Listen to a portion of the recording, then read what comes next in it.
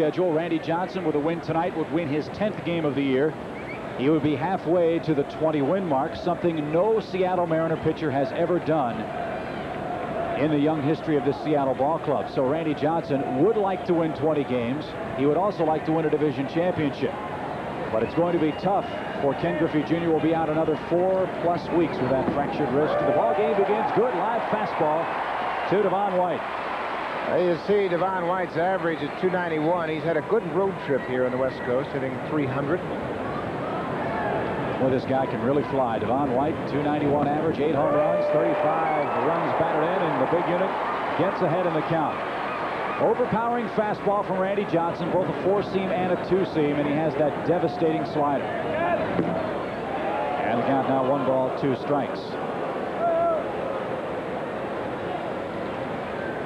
Devon White had a rough night last night, went 0 for 5 against Chris Bosio, Steve Fry, and Bob Wells in the second game of this series. That's a foul ball. No, they're waiting for it. When nobody called foul ball at all.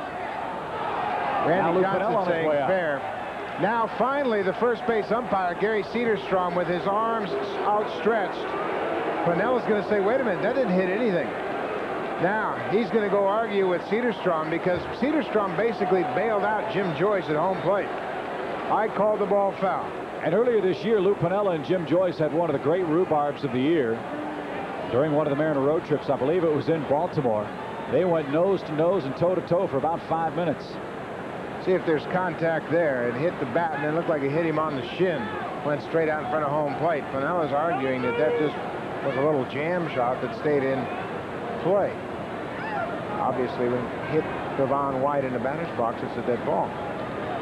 You can see the 2 or 3 days growth of beard on Lou Pinella's face. That's what happens when your ball club doesn't score any runs. Lou's really trying to put together a consistent lineup. Of course, when your superstar's out, Ken Griffey Jr., it's tough to do that. The Mariners have used almost 40 different lineups this year trying to find a way to put together a combination that'll click for them. So far, they're hanging in. There's the first slider of the game from Randy, and he missed with it. 2 balls, 2 strikes to Devon White.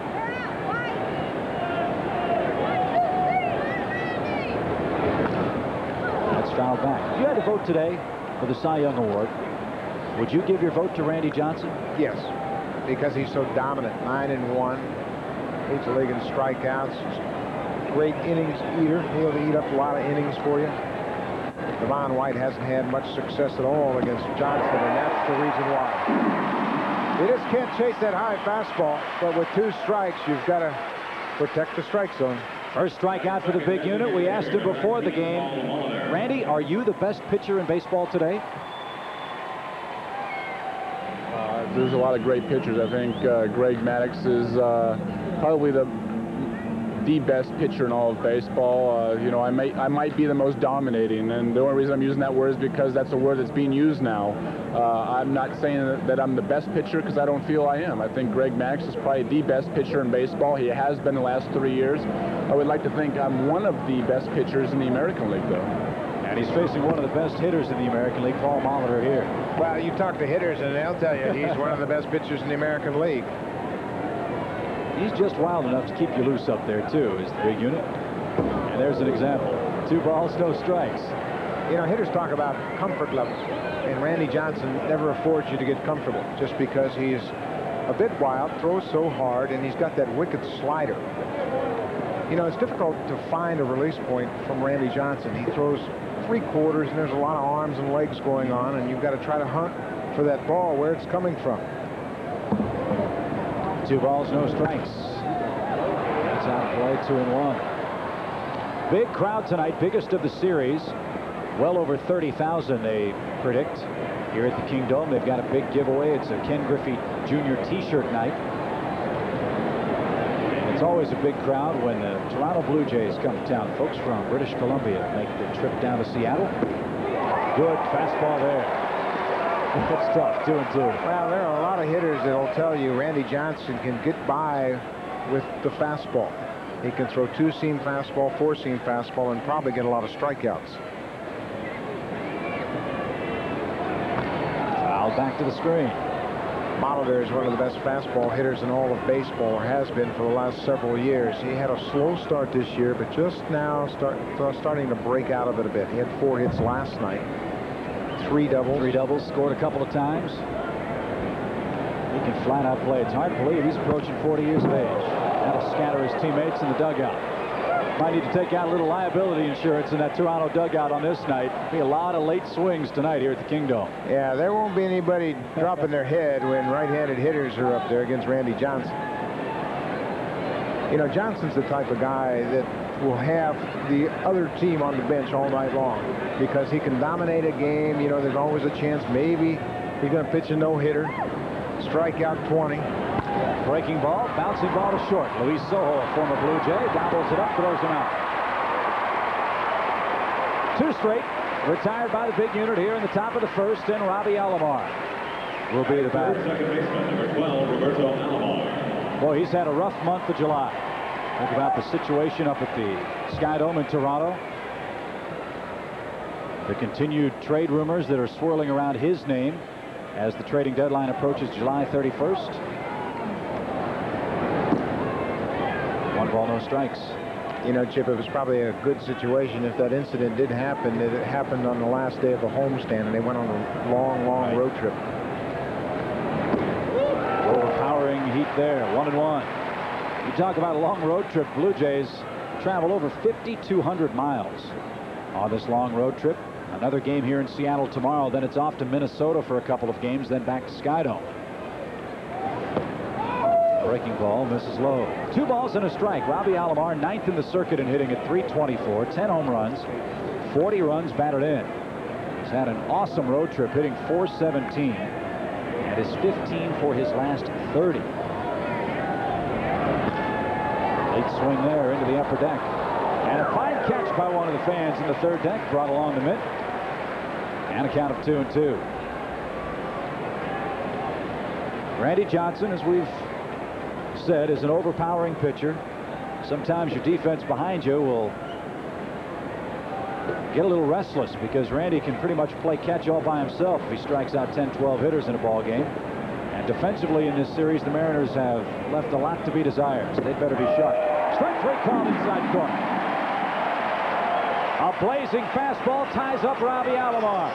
3 up, 3 down for Toronto in the first. We go to the bottom half of the Kingdome. Toronto nothing, Seattle coming up.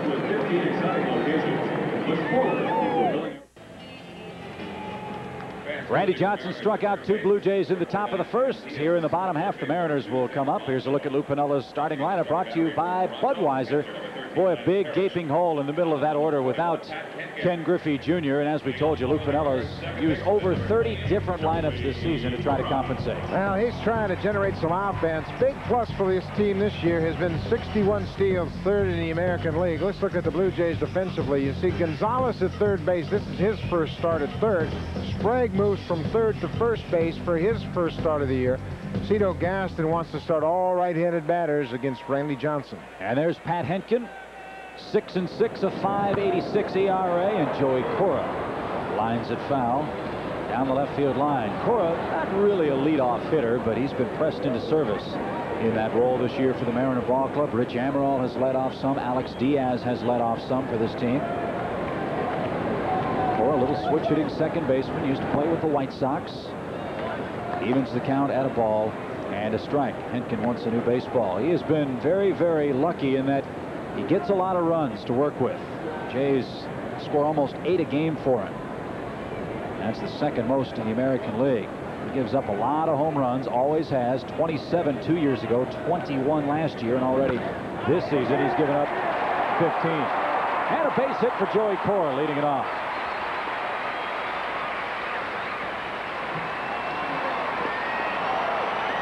So he's a threat to steal, the leadoff man aboard, and Luis Sojo, the shortstop, will stand in.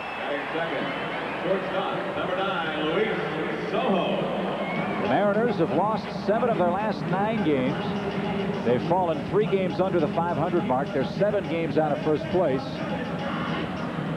behind the California Angels.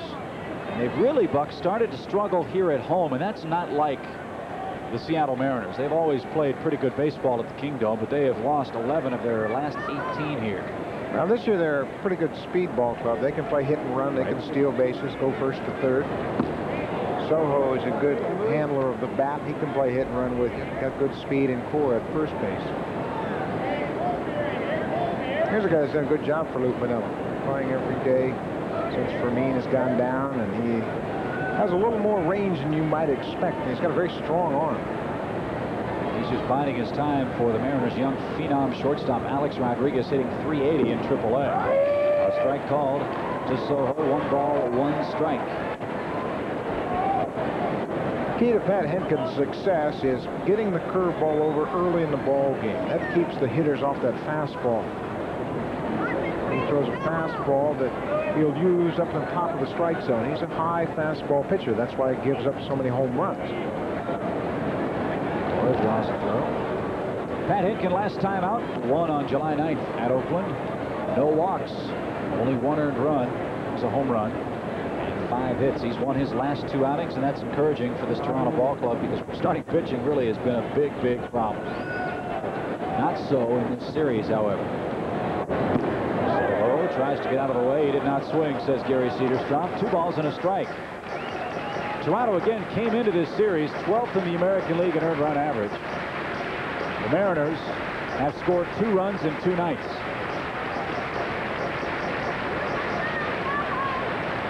Well, Pat Hentgen won 32 ball games for the Blue Jays in 92 and 93. 93 and 94, that is, last 2 seasons. So his 6-win total this year is very low. The runner goes. Soho plays it and run fouls it off. That was the curveball that he finally got in there. Joey Core returns to first base. We mentioned that Robbie Alomar's name has been mentioned in trade talks. David Cohn certainly as well. I wouldn't imagine this young right-hander's going to be going anywhere. The Blue Jays really trying to build the staff around him, aren't they? Yes, they are. They just signed him this spring to a long-term contract, a 3-year deal that will keep him in Toronto for the next 3 years. 2 balls, 2 strikes. Soho lines it into left field. Joe Carter comes on, plays it on a hop. So first and second, nobody out. Now the heart of the Seattle lineup. We're trying to put the Mariners in front. Now Soho's got a pretty good idea about what he's going to get from Pat Hentgen. It's a high fastball. You can see he rolls that top hand and gets on top of it and lines it into left field. He's always been a real good hitter. Got a pretty good idea at the plate. He knew with 2 strikes Hentgen was going to come right after. Well, now Hentgen's found himself in a big mess here. Edgar Martinez, former American League batting champ, currently leads the American League in hitting at .363. Has really been outstanding all year long with men at second and third base. He's knocked in 56 runs. He's hit 14 homers. And he loves to go to the opposite field. And there he drives it to right. Andy Maldonado drifts back, plays it off the scoreboard. Rounding third is Cora. He will score. Soho will stop at third. Edgar dives in with a double, and the Mariners lead it 1-0. 26th double of the year.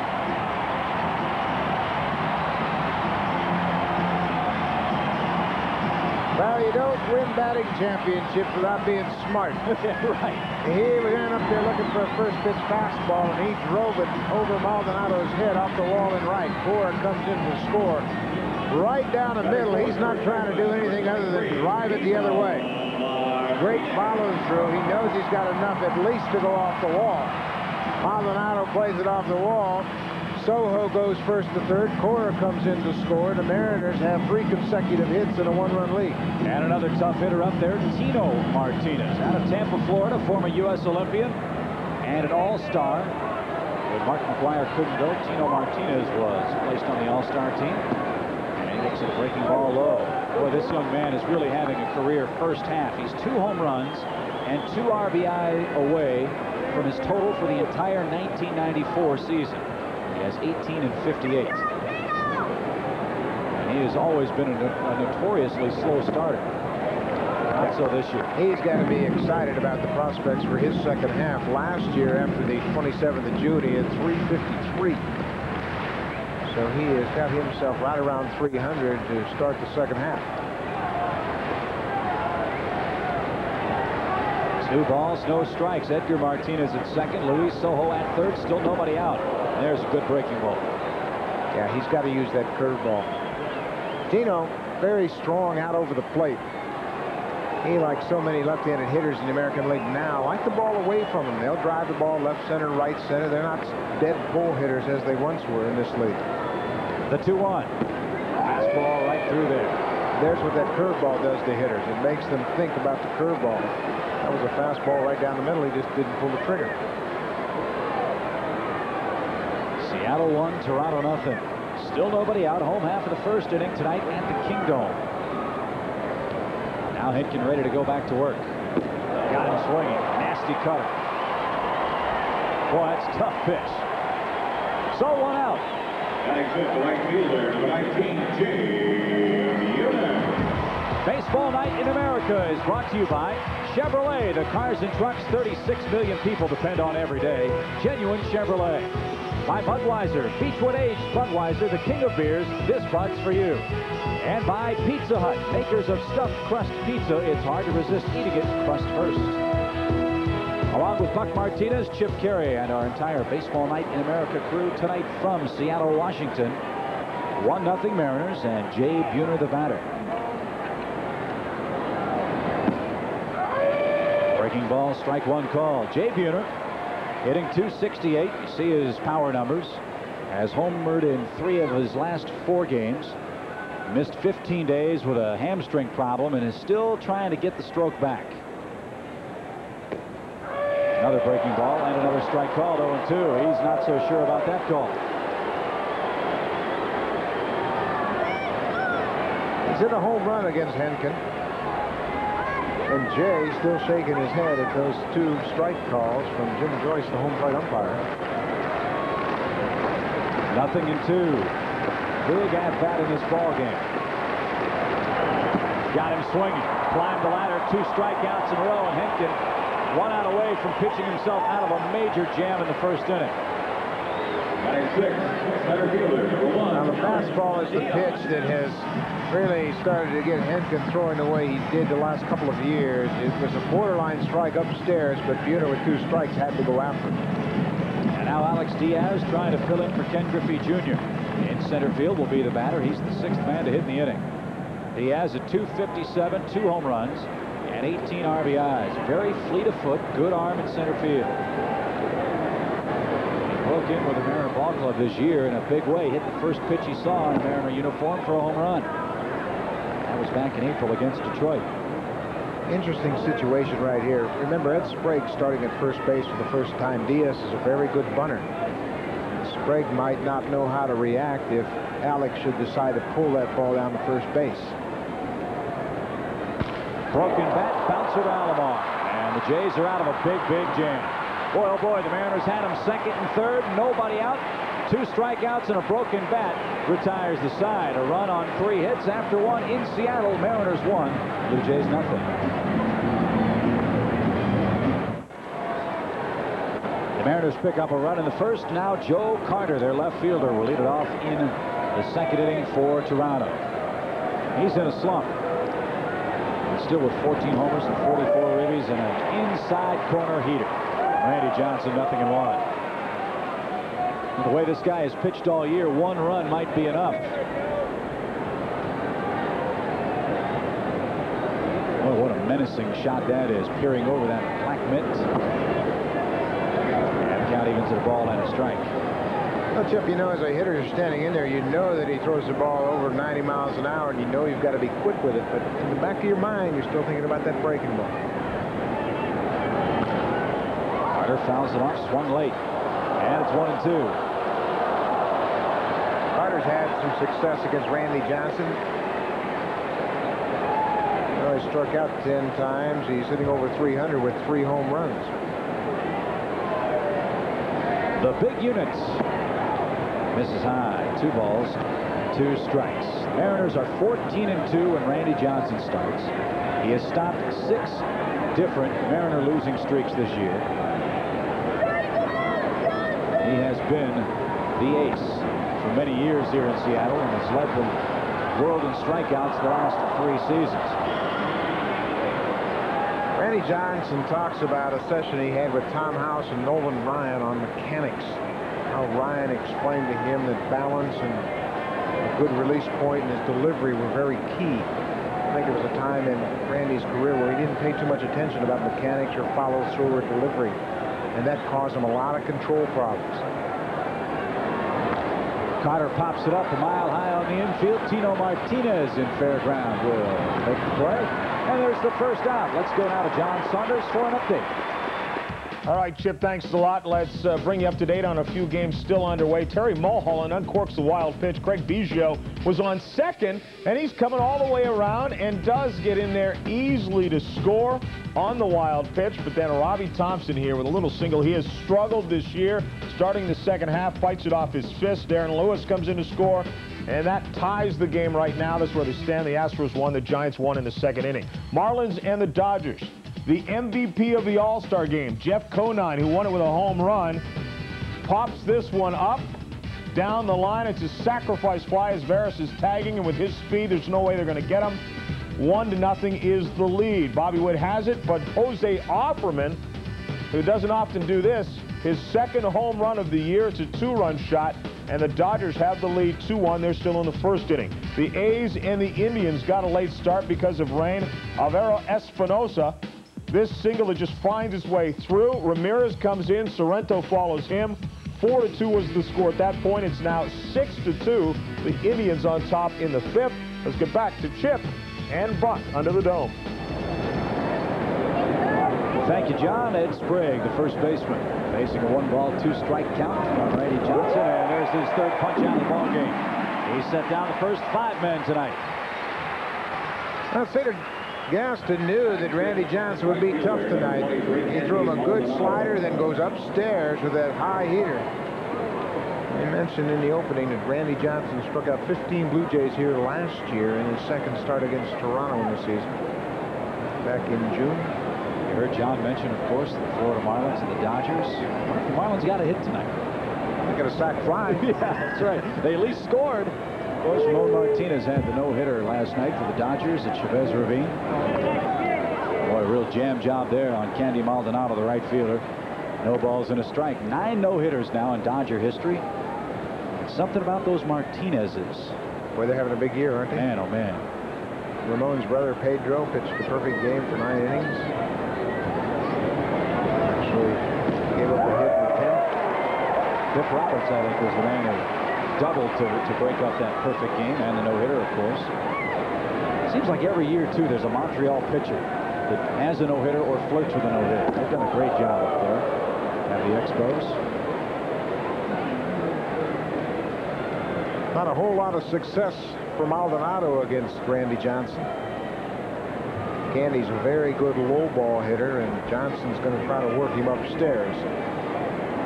Well, Maldonado behind in the count, 1-2.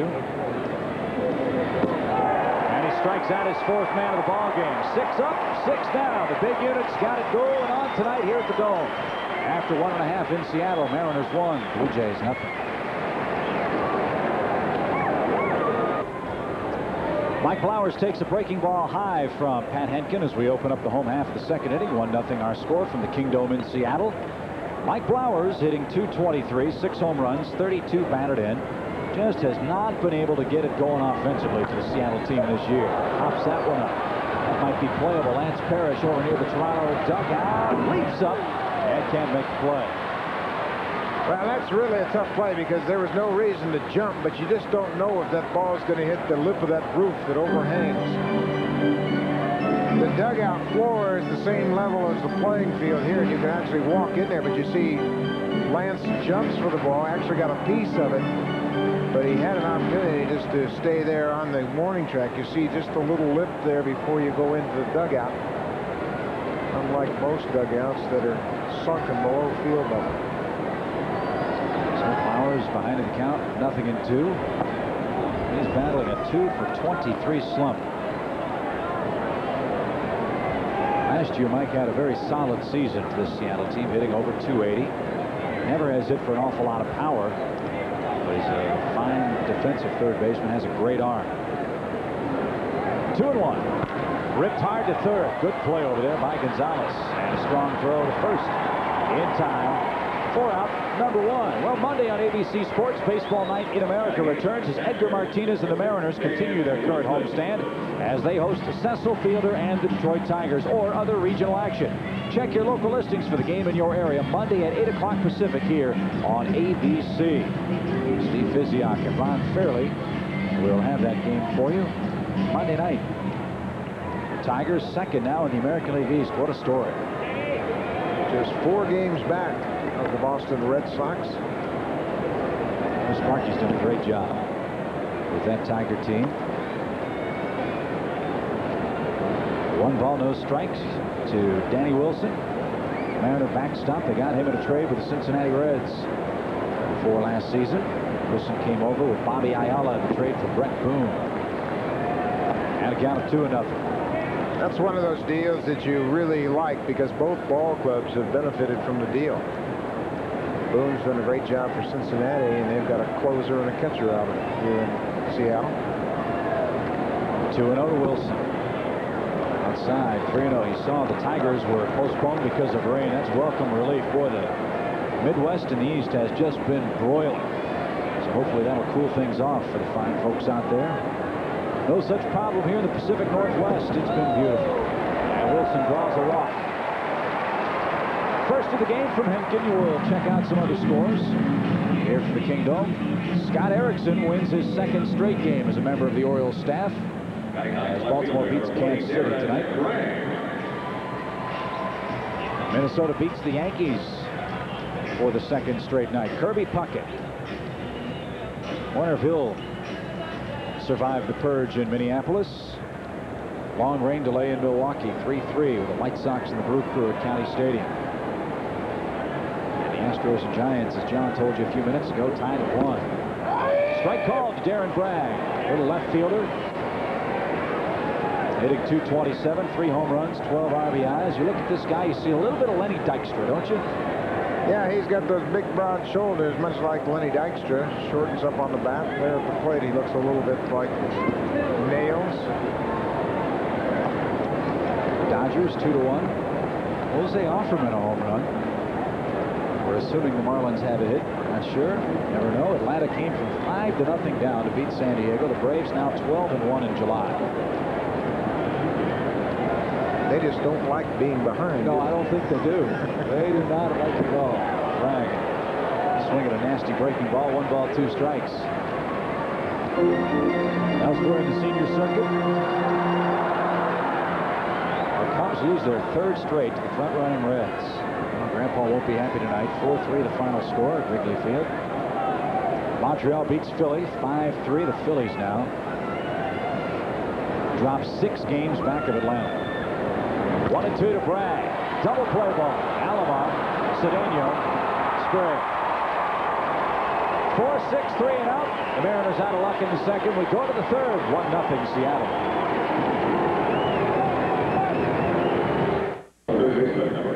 Seattle 1-0 after 2, and Alex Gonzalez, the young 3rd baseman at shortstop for the Toronto team, will stand in against Randy Johnson.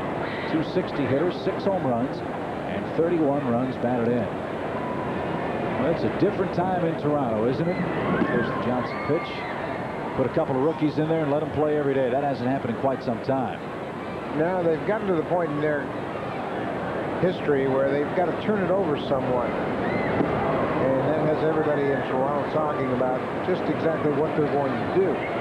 Whether they're going to trade Molitor. You mentioned the Phillies in an offensive skid. There's been a lot of talk that Molitor would go to Philadelphia and play some first base and try to pump up that offense. There's a strike from Randy Johnson. 2 balls and 1 strike. Gonzalez is a very good shortstop. He is a pretty good offensive player. You saw his 31 runs driven in. Little chop toward 3rd. Mike Flowers in. Good arm. Throws to 1st. 7 straight set down by Randy Johnson to open the ball game. Don't forget, tomorrow 1:30 Eastern Time, 12:30 Central and Pacific on ABC Sports. Series points leader Jacques Villeneuve and the IndyCar circuit's best drivers roll into Canada for the Molson Indy Toronto. Then the stars of the Senior PGA Tour shoot it out in the final round of the Ford Senior Players Championship. That's all tomorrow right here on ABC Sports. Well, the catcher Lance Parrish will bat now. He's seem a little less than thrilled to have to step in against Randy Johnson. He doesn't play an awful lot. Yeah, good news and bad news. Good news is you're starting. The bad news is it's Randy Johnson. Parrish saw his numbers, a 195 average. Fans may not know this. He's the third all-time home run leader for catchers in Major League history. Do you know who the other two are? As you see the Pirates club the Cardinals tonight. There's a strike, 1 and 2. Carlton Fisk and Johnny Bench. And I was going to say Buck Martinez. At 5 a year, you know, you got to play an awful lot of years. 1 ball, 2 strikes to Parrish. He lays off. It's 2 and 2. Yeah, Lance had a tremendous career, of course, the heyday with the Detroit Tigers. 1984, when they had that tremendous start on the World Series. Oh, Randy Johnson, his 5th strikeout. Folks, it's not too early to put a tape in the VCR. The big unit's got something special going right now. 8 men in a row to start the ball game. Well, he's not nibbling either. He's coming right at you, playing good old-fashioned country hardball. He's got that fastball working. He hasn't thrown many sliders. He's probably thrown only 4 or 5 sliders. He's got a lot of confidence in that fastball right now. Here's Domingo Cedeno, another one of those youngsters that gets a chance to play tonight. Heads up, everybody. Line drive over the top of the dugout, and Randy Johnson and everybody walks over just to make sure everyone's okay. I'll tell you, if you're not paying attention with a right-hand hitter up there, you're asking for trouble. Gaston says, I don't think Domingo's really getting around on it. I don't think he is either. He's a switch hitter, batting right-handed, of course. And that's way outside, 1-1. One thing about Randy Johnson, he will throw a lot of pitches. In his last start, before the All-Star break in Cleveland, he threw 160 pitches in the 9-inning complete game victory over the Tribe. 1-1. High chop. Joey Cora makes the play. Throw to first is awful. And into the crowd, it'll be an infield hit and a throwing error. So that breaks up the no-hitter. A single for Cedeno and E4 on Cora. That is the 7th error committed by Seattle in this series. 3rd by Joey Cora. He knows it's going to be close, and you can bet he's got no hitter on his mind, so he really rushes the throw. It tails away from Tino Martinez. Really no chance to get Cedeno, who runs well. You can see he slides into the bag at first base. The ball bounces out of play. Cora picks up his 3rd error in the series. He made 2 behind Tim Belcher on Thursday night, and Belcher really threw the ball well.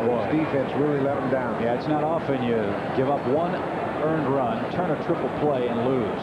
Mariners managed to do that by committing 5 errors in that game. And Devon White lines it softly to short, and the side is retired. No runs, a hit. A man left. After 2.5, it's 1-0 Seattle. Will return with Baseball Night in America, the Jays and the Mariners after this from our ABC stations. Baseball's best play the summer's hottest hits. The Yankees, the Dodgers, the Rangers, and the Phillies are all on Baseball Night in America, Monday on ABC Sports. Mariners 1, Toronto 0. Joey Cora, the leadoff man for the Mariners, will do just that here in inning number 3 at the Kingdome in Seattle. Cora singled and scored the only run of the game his first time up. He's always hit well against Toronto, over 300 in his career. 314 to be exact. Tough guy to pitch to, a little tiny strike zone, and a switch hitter. Beat a ball into the ground, can bunt as well. Gonzalez at third, however, will spoil Cora's bunt attempt. Good play. 1 out here in the 3rd inning. Good idea by Joey Cora, and he put down a pretty good bunt, but it's so difficult to put down a good bunt on artificial surface. Gonzalez is very sure-handed with a strong arm, and he made a fine play. First out of the inning. Pretty good bunt right here toward the end of the bat. He tries to deaden it on this artificial surface here at the Kingdome, but Gonzalez got to it and made a strong throw to throw out Joey Cora. He's got a chance to be a Goobin for a long time, only 22 years old, out of Miami, Florida. Luis Sojo, a single his first time up, takes a strike. The Mariners in that first inning had runners 2nd and 3rd with nobody out and failed to hit the ball out of the infield. They did, however, get a run and lead Pat Hentgen 1-0. Randy Johnson on the mound, that's not so bad, but all year long, this Mariner team, especially without Ken Griffey Jr. in the lineup, they really struggled with men in scoring position. Soho smacks that right back where it came from. So he's 2 for 2.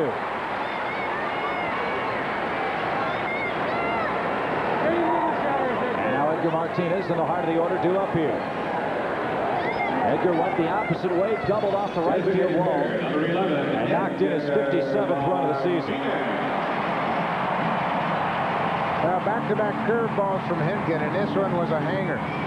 He waves at it, but it's by his glove into center field. He just left that thing out over the plate, and Luis Sojo's 2 for 2. And be careful here with Edgar Martinez. This guy's just a flat-out professional hitter. I mean, you really can't pitch to him. Very intelligent approach. Doesn't try to do an awful lot with the ball, just hit it hard someplace, usually to right center field. Can hit home runs for you. Doesn't possess great speed. And really, Buck, only now is starting to come back from the hamstring injuries that he suffered 2 years ago. When Lou Piniella first got here, Edgar pulled a hamstring in Vancouver in an exhibition game. And it took him the rest of the year to really get over it. Piniella was scratching his head, saying, I understand this Martinez kid's a pretty good hitter, but I've never seen him play. That's right. He played some third base, but because of those balky legs, they've made him the full-time DH on this team.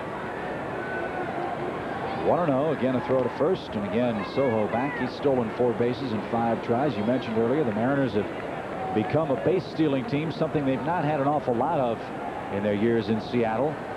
But Lou, trying to create offense, create scoring opportunities, puts runners in motion, especially with Edgar in the batter's box. And he looks inside. 2 balls, no strikes. Edgar's very good at picking up patterns. If he sees something that you're going to try to do consistently, like pitch him inside, he'll open up once in a while. You mentioned, Chip, that he likes to go right field, right center. He can go down the right field line. He's got real good ability to hit the opposite way, but every once in a while he'll turn on a fastball. Changeup missed high there. And it's 3-0. Tino Martinez on deck, then Jay Buhner. We're in the 3rd inning in Seattle at the Kingdome.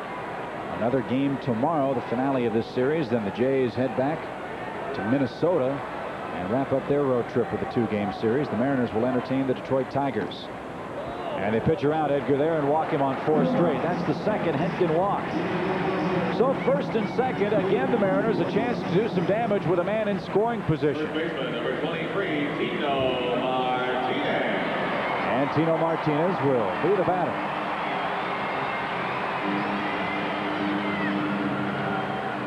Boy, Tino was really despondent after the first game of the series. He was thrown out at the plate on a crazy-looking fly ball to right field. He and Chad Cruder had their signals crossed in the 9th inning of that ball game against David Cohn. And he takes a strike. But he hasn't had many things to sulk about this season. As we told you earlier, closing in on career numbers, and we're only at the halfway point of the year. Another change, and he waves weakly, 0-2. Now, Tino Martinez really needs a big pat on the back because of the career-threatening injury he came back from. He tore his ACL here at Skydome, running down the base paths, and he worked awfully hard to get himself back. He hit 20 home runs last year in the abbreviated season, but it looks like he's on the verge of putting up some real big numbers this year. 0-2, runners 1st and 2nd. 1 ball, 2 strikes. The fact that he's an all-star, I think, indicates in the American League especially just what kind of year he's having. You think about McGuire, Fielder, Mo Vaughn, Will Clark having a good year. I mean, it's a tough year to be a first baseman in the American League if you want to be an all-star. He made the cut. Strike 3 inside corner, and Tino knew it. I'll tell you what, Pat Hentgen knows how to pitch. He just blistered that ball on the inside edge of the plate. And Tino a strikeout victim for the 2nd time. You can see Parrish's target inside on the corner. Tino checks his swing, goes around. I believe that could have been called a swing as well as a called strike. But Hentgen has made some very good pitches for Tino Martinez. And Jay Buhner, who struck out on 3 pitches his first time, will Try it again here. And the Mariners struggle to score and struggle to hit when they have runners at second and third. Struggling again here in the third inning. I would be very cautious on the first pitch here. I think Buhner doesn't want to fall behind again. Way outside, they were very cautious. Interestingly about Jay, he's hit 12 home runs this year. All of them against right-handers. He's strong away from him. He likes the ball out over the plate. He can catch up to that slider if you leave it out over the middle of the plate. Hentgen missed inside and high. 2 balls, no strikes. See how Buhner hits out of a slightly open stance and then moves that front foot toward home plate. A good fastball will time up if you make a good pitch with it on the inside. But boy, don't make a mistake out of the plate. He can hit it out in any direction.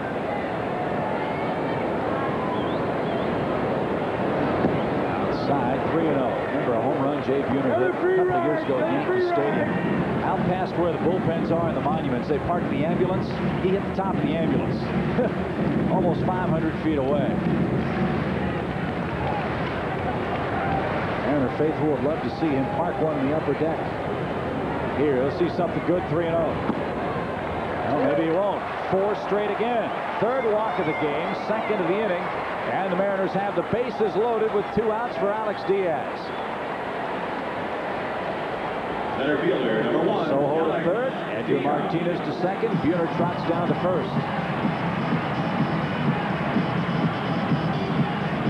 Well, no matter who's pitching, Randy Johnson or Randy Smith, sooner or later the Mariners have to capitalize on some of these scoring opportunities.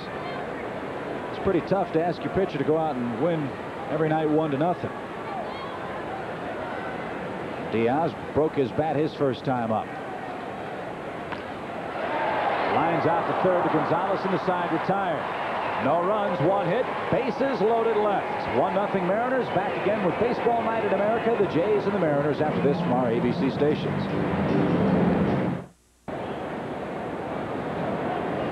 3 innings in the books tonight from the Kingdome. Paul Molitor will lead it off for the Jays in the 4th. He swings the first ball and will bounce out to Mike Flowers. 1 pitch, 1 out in the 4th. Baseball Night in America is brought to you by Buick and your local dealers. Remember Buick, the new symbol for quality in America. By Arid, get a little closer. By MCI, the company that brings you proof positive. Along with Buck Martinez, Chip Carey from the Kingdome tonight in Seattle. Big crowd of 30,000 plus watching Randy Johnson put up the goose eggs. And Robbie Alomar will be the batter. Interesting note on Alomar. A .324 hitter, but only .231 from the right side.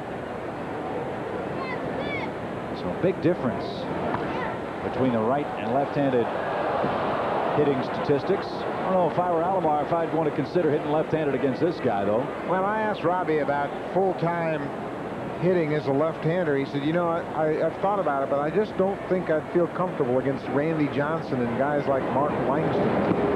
Hard throwers that come at you from the side a bit, 3/4 delivery. And Wilson got one on the toe right there. Going to try to walk it off. And you can speak on that play with a bit of experience. That doesn't feel very good, does it? No, it doesn't. You know, it just takes a while for the catcher to regroup, and Randy Johnson is appreciative of what a catcher goes through, so he's going to take his time and let the catcher get the feeling back in that foot.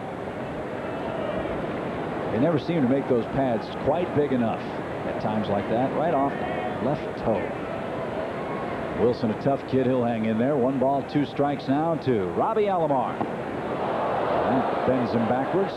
It's 2-2. And see, that one, it wasn't even close. And Alomar still bailing out. You mentioned earlier, how do you pick up this guy? He's all elbows and kneecaps, isn't he? Right there, you see, it's very difficult to really pick up where the ball's coming from. He's just got so many things going on there. And remember, he's 6'10". Swinging strikeout. The big unit has 6. 2 retired in a row here in the 4th. Let's go to John Saunders for an update. 6 strikeouts for Randy Johnson, but he does not get a chance to do it with the bat. Over in the National League, Terry Mulholland, the pitcher, sends this one, just basically a routine fly ball, but Derek Fell loses it, falls down, it goes over his head for a 3-base error. Kurt Manwaring scores, and the Giants have the lead over the Astros 4-1 in the 3rd. Chip and Buck. Thank you, John. Joe Carter swings and fouls a pitch back out of play. No balls and a strike. Carter popped out to first baseman Tino Martinez in the second inning. Well, what a moment for Joe Carter a couple of years ago, winning the World Series for Toronto with that long home run off Mitch Williams. You know, swinging strike. Watching the Blue Jays the last 2 seasons, it seems like that was about 10 years ago. It has really been a disappointing last couple of years. Injuries have played a big part in the Blue Jays skid. You look at the numbers for Randy Johnson here tonight. Pitching ahead, that's the key. Whoops. That'll keep batters from digging in. Joe Carter kind of has a sheepish look on his face. The way I'm going, I don't need to see this guy tonight. Joe in a 1-for-17 skid. Ron Fairley tells a great story about Bob Gibson in the old days. Doug Rader would step in there and try to paw and dig a toe hold. Gibby'd come off the mound and say, "Now that you've dug a hole, why don't you dig a little deeper?" Randy strikes out his 7th man. 3 up, 3 down for the Jays in the 4th. We go to the bottom half with the Mariners up by a run.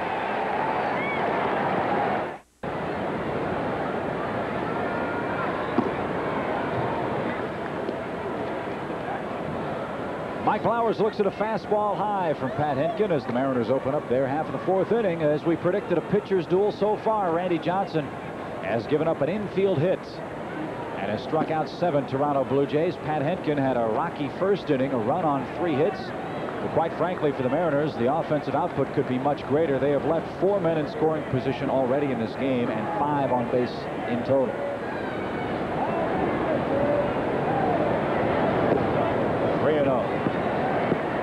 Been a big problem. They've had plenty of opportunities, and they haven't gotten that big hit against Pat Hentgen to really give Randy Johnson a bigger cushion. Not that he needs much of a cushion tonight. Right. He's really pitching well. That's 4 walks now for Pat Hentgen, the leadoff walk in the 4th inning. And Dan Wilson, a walk his first time up, will stand in now for the Seattle Ball Club. Let's check out the scoreboard, see what else is happening around the major leagues tonight. The Rangers beat the Red Sox 7-2. Texas came into the ball game a game behind California. That's the Rangers' 41st win of the season. Kevin Gross, a good ball game. The Angels and Tigers rained out. Folks in Motor City thankful for the change in the weather. It's been blisteringly hot. Cleveland 6-2. leads Oakland. Oral Hershiser, his 2nd start since coming off the disabled list. The Mariners beat him right before the All-Star break. I don't see how that Cleveland team can lose. They're up 12.5 games already. They've won 48 ball games. They've lost 21. They're on pace to win 100 games this year. Twins beating the Yankees 8-5. Stan Wilson looks low. That's 5 in a row that Hentgen has missed. To start the 4th inning. You mentioned earlier about the home runs that Hentgen has given up this year. That lumberyard in Cleveland knocked him around for 5 long balls in 1 ball game. 8 innings against the Indians, and they caught up to him for 5 home runs. So you subtract the Indians factor, and he has a pretty decent number of home runs against in 16 ball games. Wilson scorches that foul. There are a whole lot of pitchers that would have a much better ERA if you could subtract the Indians. Yeah, that'll be illegal. Man, oh man, what a lineup they have. A lot of depth in that lineup. John Hart, the general manager, deserves an awful lot of credit because he had a game plan back in '92. Boy, they've stuck to it, haven't they? 1st in hitting, 1st in ERA. Lower quarter of the American League in fielding, but heck, when you lead 9-0 every night, you don't have to be perfect. You know, they've got a pretty veteran starting staff. They just recalled Mark Clark, a pitcher from the minor leagues. But their bullpen has been outstanding.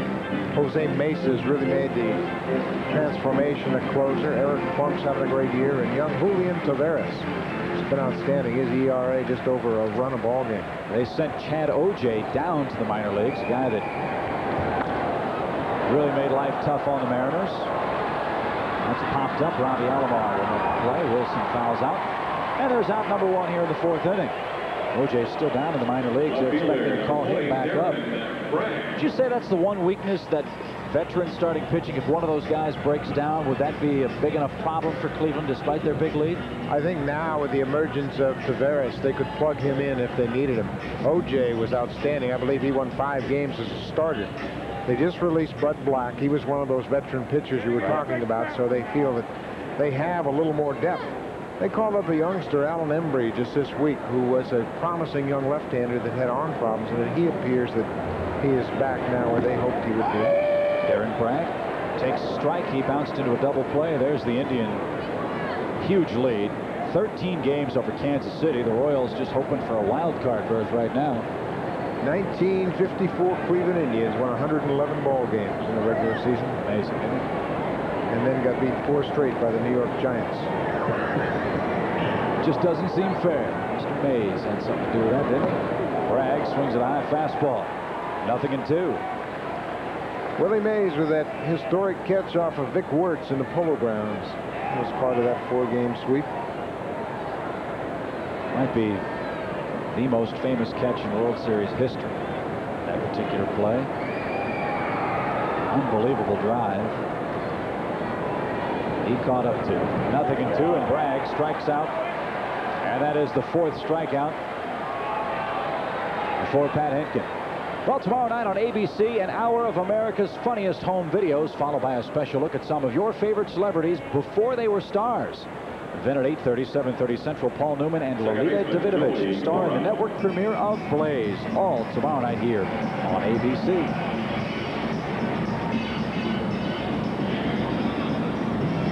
One on, 2 outs, and the top of the order now, Joey Cora, a single. He scored the lone run of the ball game. He's also grounded out to Alex Gonzalez at third. So make sure you tune in tomorrow night before they were stars and find out all about my partner Buck Martinez. He featured. Yeah, we shot it last week. Yeah, that's right. Want to know the count to Joey. He's done a fine job despite his problems with the glove the last couple of days for the Mariners. He's done a good job as the everyday second baseman. Let's pop back our way and over our heads. You know, you talk about the White Sox getting off to a horrible start, and everybody looks to Jack McDowell leaving as a free agent, but a lot of people believe it was Joey Cora's presence that was in the clubhouse, right? Missing. He had the intensity. Second base is a very important position, and they started out the season with Ray Durham, a youngster that had a lot of errors early on. Ball and a strike. Cora looks inside. One thing about Joey, he's a man's man as Hentgen wants a new baseball. After that 5-error debacle here Thursday night, it was Joey Cora, the veteran guy, who stepped up in the press and said, hey, I'll take the blame for this loss. Not many guys, young or old, would do that. He did. Well, they were 2 pretty routine plays, and he just made bad throws, and he said, hey, I started it. I'm the one that booted it around, so don't look for anyone else to blame. 3 balls and a strike. Luis Sojo, who's 2 for 2, would be next as the fans start to do the wave here at the Kingdom. Mariners, like most teams, suffering through a big drop in attendance. Losing Ken Griffey Jr. hasn't helped either. Cora, line drive, up the middle, base hit. First and second, 2 outs. And the 5th Seattle hit. Flowers stops at second, and Sojo will be the batter. Shortstop, Luis Sojo. This looks like a high changeup out away from Joey Cora. I don't know that Domingo Cedeno got a very good break on that ball. He was straight away at shortstop, but it didn't really appear as though he saw the ball off the bat that well. Well, again, another chance now for the Mariners with runners in scoring position. They're just 1 for 6 in this situation in this ball game, and only 2 for 16 in the series. They've scored 3 runs in as many nights. A base hit here would score Flowers. Good cut. 0-1. Hentgen started out Soho with that cut fastball, thinking that Louis was going to try to jump out ahead. Great fans here in Seattle waving the T-shirts that were part of the big giveaway tonight. Despite the lack of success in the win column, these fans still turn out. They would have drawn over 2 million last year. Mariners, of course, had the Kingdom problem here, the faulty tiles. That has been repaired. They made a late push in the strike hit. Soho chops that toward the hole, left side. Cedeno Fields flips to Alomar. Oh, what a play. Bang, bang at second. And they get Cora to retire the side. No runs, a hit. 2 left. We go to the 5th inning. The Mariners lead Pat Hentgen 1-0. 1-0 your score. We go to the top of the 5th inning. The big unit, Randy Johnson, punching him out with frightening regularity. 7 strikeouts already in the ballgame. And we're only in the 4th inning. A terrifying stat for Toronto. When he strikes out 10 or more, Randy Johnson's lifetime is 42-9. Ed Sprague takes the ball, 1 ball, no strikes. He was a strikeout victim his first time up. And he lines it hard to left field. Darren Bragg cuts it off, and Ed Sprague has the second Toronto hit. Sprague's had a disappointing road trip, hitting just 119 into action tonight. He's 1 for 2 tonight. That'll raise it a bit. Blue Jays looking to tie it up against Randy Johnson. He's got a 1-0 lead here in the 5th inning. And for the Mariners, you think back at all those base runners they have left early on in this ball game. That could prove to be very, very large as this evening progresses. Maldonado, he struck out, as you see, his first time, and the big unit misses high.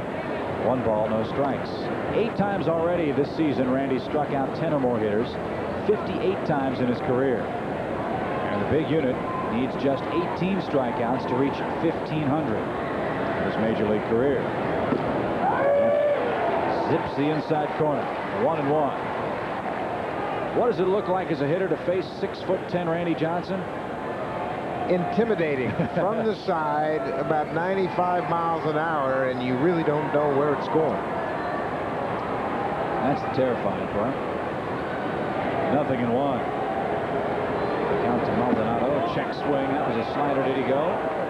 No, he did not. And it's 2-1. Boy, Maldonado got a break in my mind. I think he could have called it a strike. I did too. Looked like a pretty good pitch. Maldonado, thinking about that fastball, got the barrel of the bat going and couldn't hold it back, but he caught a break. Now the 2-1.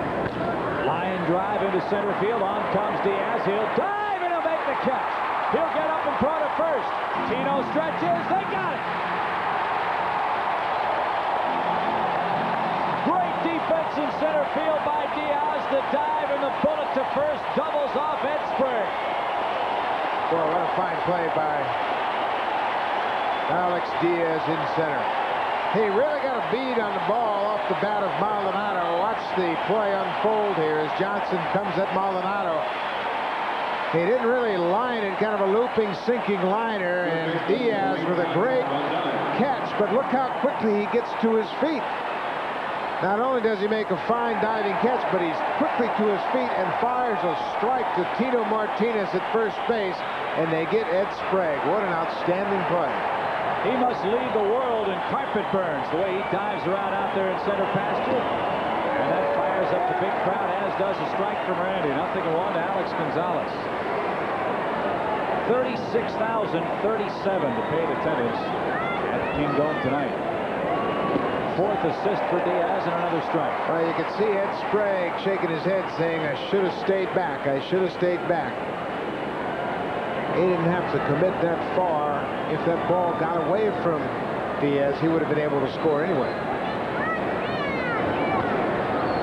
Foul over the Toronto dugouts.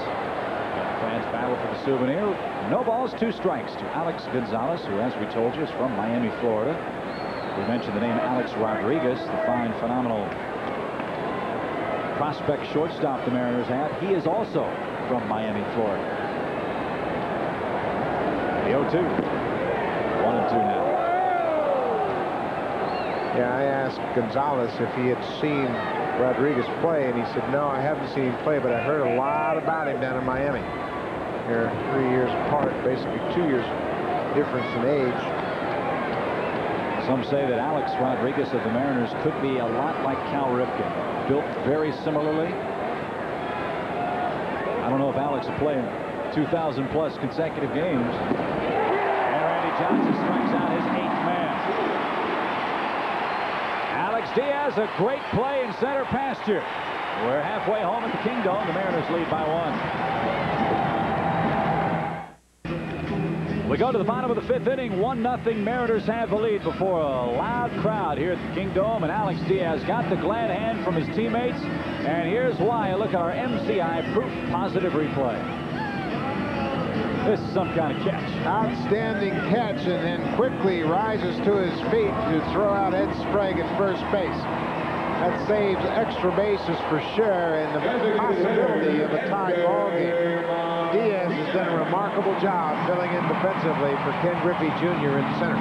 Great catch, bad haircut. You can't have everything, Chip. That's exactly right. Boy, that was phenomenal. He may come up in this inning. He's the cleanup man here in the 5th inning, as Edgar Martinez will lead it off. He's been on base twice. He's doubled, he's walked, he's knocked in the only run of the game. Mariners leading 1-0. The way Randy Johnson is pitching, that could be enough, but you never know.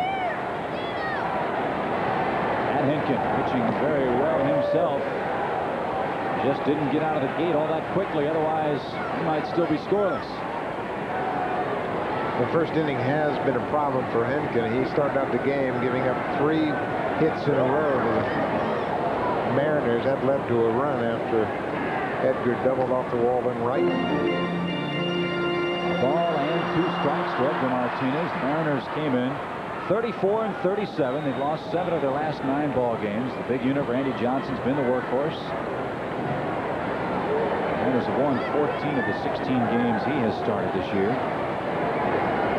That's in the dirt. The question I have for you, Buck, is the Mariners 7 games out. Can they stay in this race without Ken Griffey Jr.? And if they do, assuming he comes back in the middle of next month, certainly he's going to have a big impact, but how long will it take for him to come back and beat Ken Griffey Jr.? Well, that's what Piniella is asking himself as Edgar Martinez goes down on the slider. You just don't know what you're going to get when Junior's ready. Even when he's back into the lineup, you don't know if he's going to step back in and how long it'll take him to regain the hitting eye.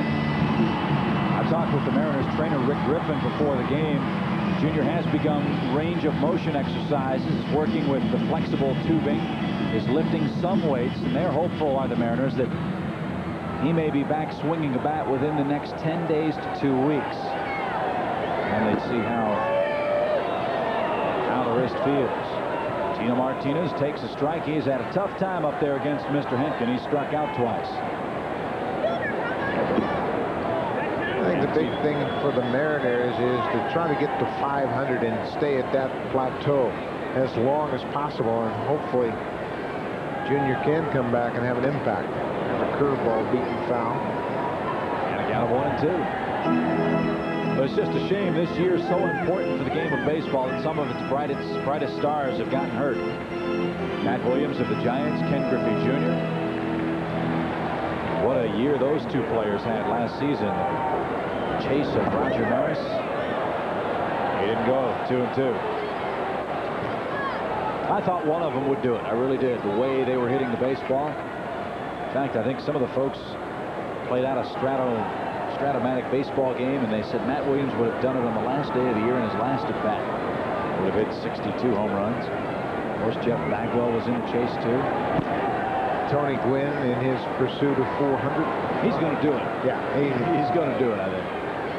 Not so much this year, but how about him on an artificial surface? Oh man, if his body could take the physical pounding, his batting average would certainly improve day in and day out. 3-2 to Tino. Breaking ball missed high, ball 4. That's the 5th walk by Pat Hentgen, and Jay Buhner will be the batter. Well, this copyrighted telecast is presented by the authority of the Office of the Commissioner of Baseball and may not be reproduced or retransmitted in any form without express written consent from the Office of the Commissioner. 5 walks for Hentgen. None of them have come back to haunt him, however. But again, you have to be careful with this man, Jay Buhner, a strikeout victim his first time and a walk back in the 3rd. That's staying on his hands here on the first pitch. They're going away. That slider missed up and in. Elsewhere around the big leagues tonight, we'll pop in the scores for you. Dodgers lead the Marlins 2-1. Hideo Nomo's given up 1 hit. Boy, what a story. If they ever get it rolling. Ramon with the no-hitter last night. Candiotti, he's always tough. That bounces up there 2-0. Went to the All-Star game, and all of the attention surrounding Nomo was incredible. Normally they have about 15, 20 requests from Japanese media. This year they had over 100. Baseball really needed Hideo Nomo. It's now a national event, almost a holiday whenever he pitches in Japan. Buhner tried to check his swing. He went around, almost fell down trying to stop his momentum. 2-1. Boy, he was looking breaking ball. Watch this. It's just a bit too high. Tried to shut the swing down, almost fell down, went around. He is charged with a swing. 2 balls and a strike. Tino Martinez not a threat to run at first. A short lead there. The pitch is high. 3-1. Well, Buhner can guess now. You can just zero in on one spot in the strike zone. And that spot would probably be away because he knows he doesn't have an awful lot of success inside, so you might as well guess for something that you can hit. He got it away and he missed it. Missed his pitch. Full count now, 3-2. And that's still some of that timing that Buhner is trying to get back after spending a couple of weeks on the disabled list before the All-Star break. And it's really critical against a guy like Hentgen that throws a little bit harder. He's got a pretty good curveball. Timing is very important, and if you're just behind a bit, you'll never catch up to that fastball. Coming inside. And they miss. 6th walk by Pat Hentgen. Surely this is going to catch up with him. Center fielder, Alex. Hentgen's thrown 84 pitches, 42 balls, 42 strikes. But still only trails by a run. Now you see the first 30 pitches, he's had trouble adjusting early in the ball game, getting command. Then he settles in pretty well, middle innings, 233 average, but then after 75 pitches, his opponent's batting average balloons to over 350. And he is there right now. That was number 85, and that misses high. 1 ball, no strikes. Alex Diaz has grounded to second. He's lined softly to third, but has performed brilliantly in center field. Mariners have already stranded 7 in this ballgame. 1-0. Fisted foul ball, third base side. Gonzalez has it. There's out number 2. The Mariners now 2 for 18 in the series. 1 for 8 tonight with men in scoring position. Randy Johnson has to be sitting on that bench thinking, man, oh man, I could use at least 1 more, maybe 2 more, fellas. When you're in a 1-0 ball game, you have a tendency to grind, and that pitch count number starts to grow, but the wear and tear on you emotionally is even more of a burden. Well, Mike Blowers 2 for his last 24.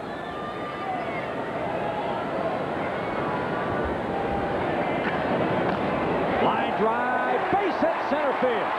Here comes Tino Martinez. He will score. And Mike Blowers gives the Mariners a big insurance run. It's 2-0. A little soft worm burner right up the middle.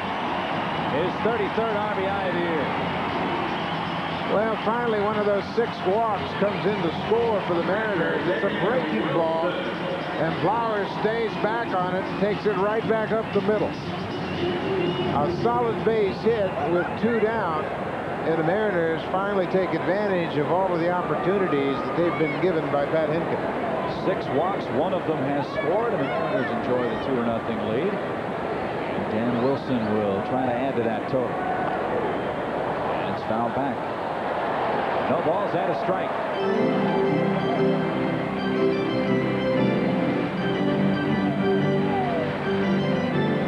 Only 2 hits surrendered by Randy Johnson in the ball game.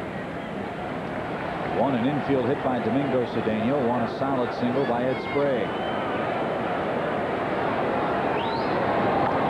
Wilson fouls that back again. 0-2.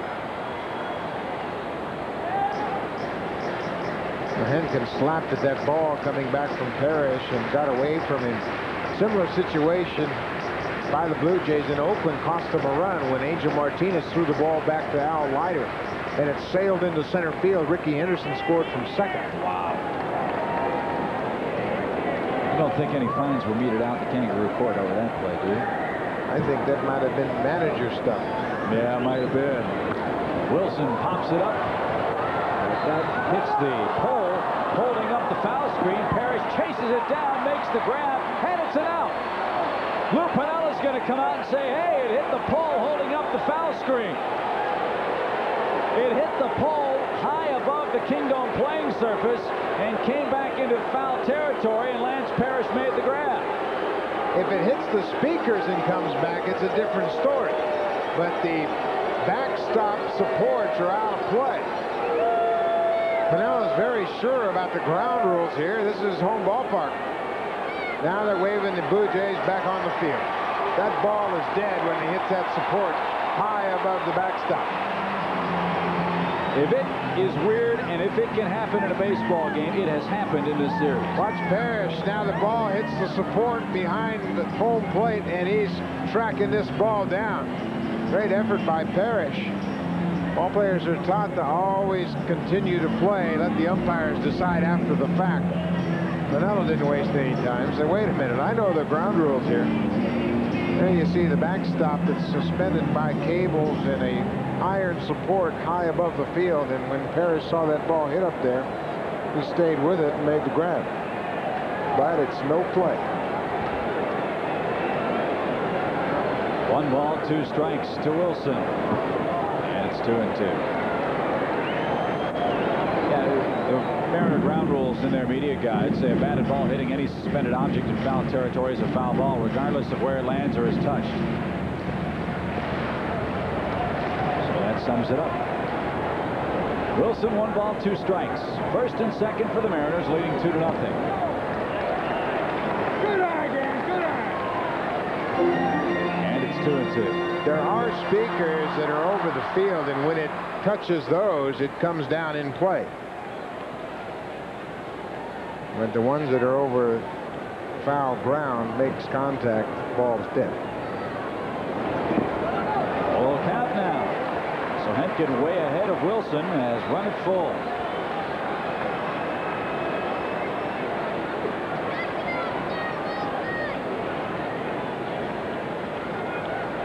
Hentgen with 6 walks already in this ball game.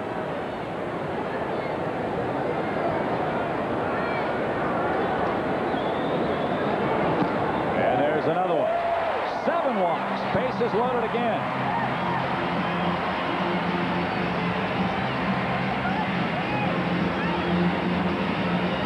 It's a new career high for Hentgen. Well, it ties his career high against the Yankees June 25th. And Lou Piniella and Cito Gaston have their stomachs a-churning for entirely different reasons. Gaston because his pitcher can't find the strike zone. Lou Piniella because his hitters can't make him pay. And Darren Bragg will be pulled from the ball game. Doug Strange, who played left field in last night's game, will come on here in the 5th inning. Bragg had a big swing, striking out in the 4th inning. I wonder if he may have pulled something. I think Piniella just wants to send a more veteran hitter to the plate in this situation, trying to bust this game open. And Strange has been the best Mariner pinch hitter this year. Bragg was 0 for 2, hit into a double play, and then struck out in the 4th.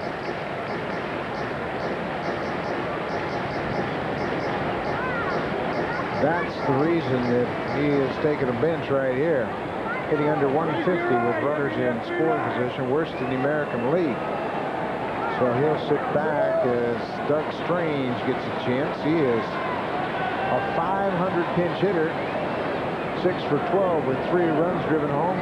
I don't blame him. Lou Piniella went to the bench.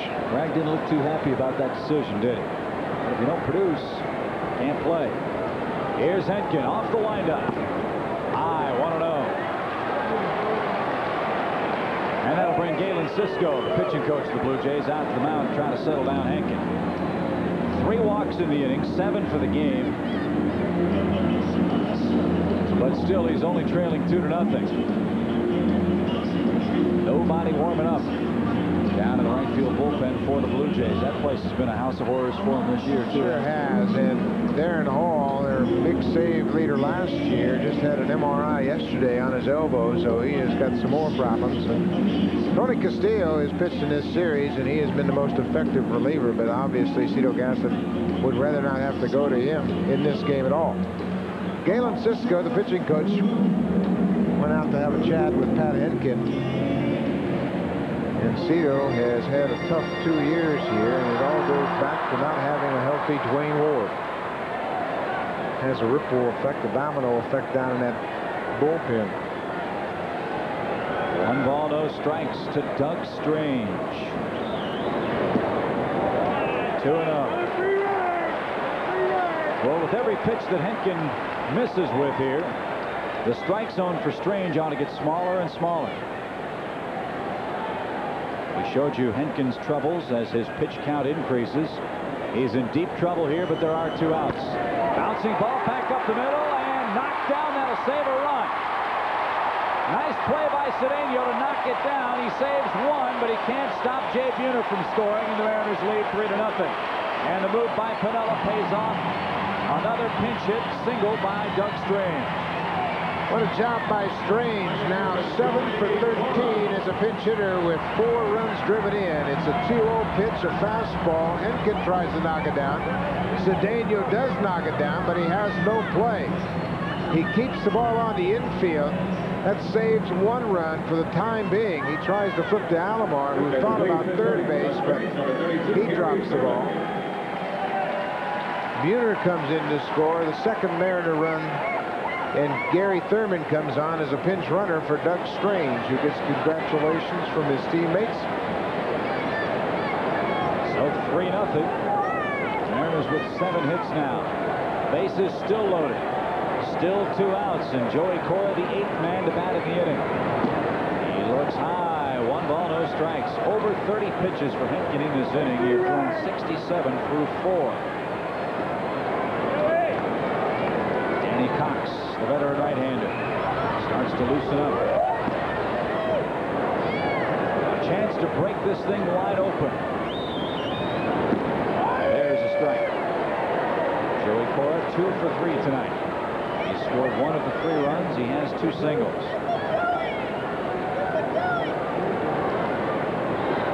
Jays trying for their second longest win streak of the year at 3 games as Cora bounces out into a fielder's choice.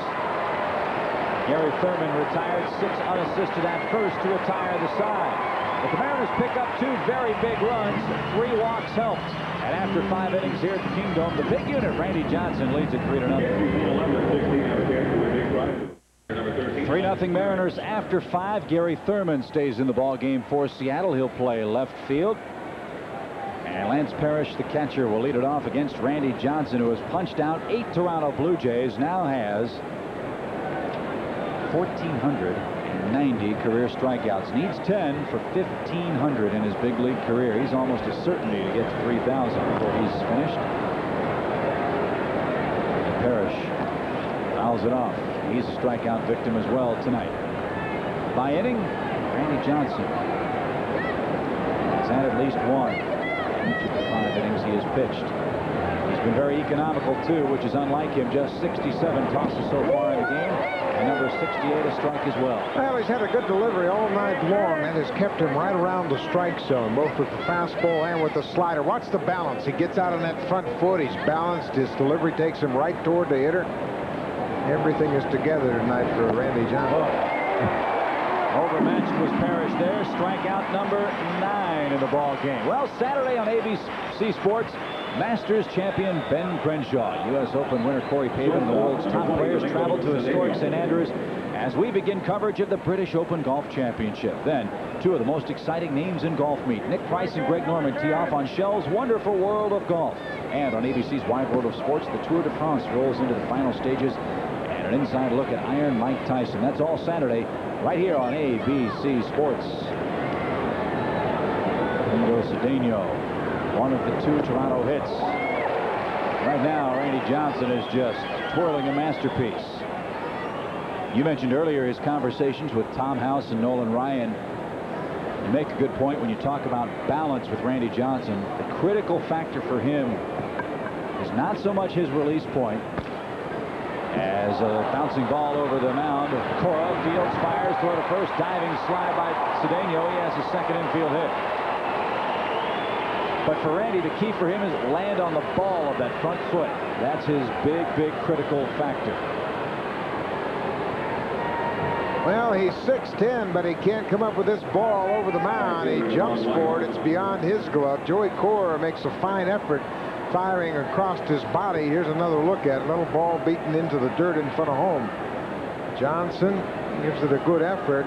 Cora, coming from his position, throws across his body, and Cedeno has his second hit of the night. Yeah, Randy needed Shaquille O'Neal height to make that play. Oh, nasty slider. Might be the best one of the night. Going there to Devon White. He's 0 for 2.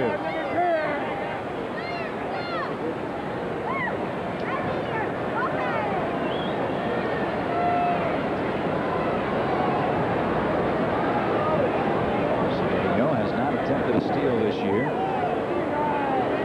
Randy, a guy, takes a little while for him to uncork. But if the ball gets in pretty good shape to the plate, so you give your catcher a chance that way. Well, you don't want him to make any adjustments just to neutralize the running game and take anything away from his strikeout ability. But they can steal second and third, and he can still strike out the side and strand the runner. That pitch right there was unhittable.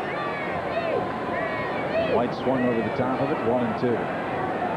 Well, now he can go upstairs with the fastball out of the strike zone because he's got Devon thinking down around the knees. High fastball, good call, Buck. 10 strikeouts. Randy Johnson, for the 9th time this year, has reached double digits in punch-outs.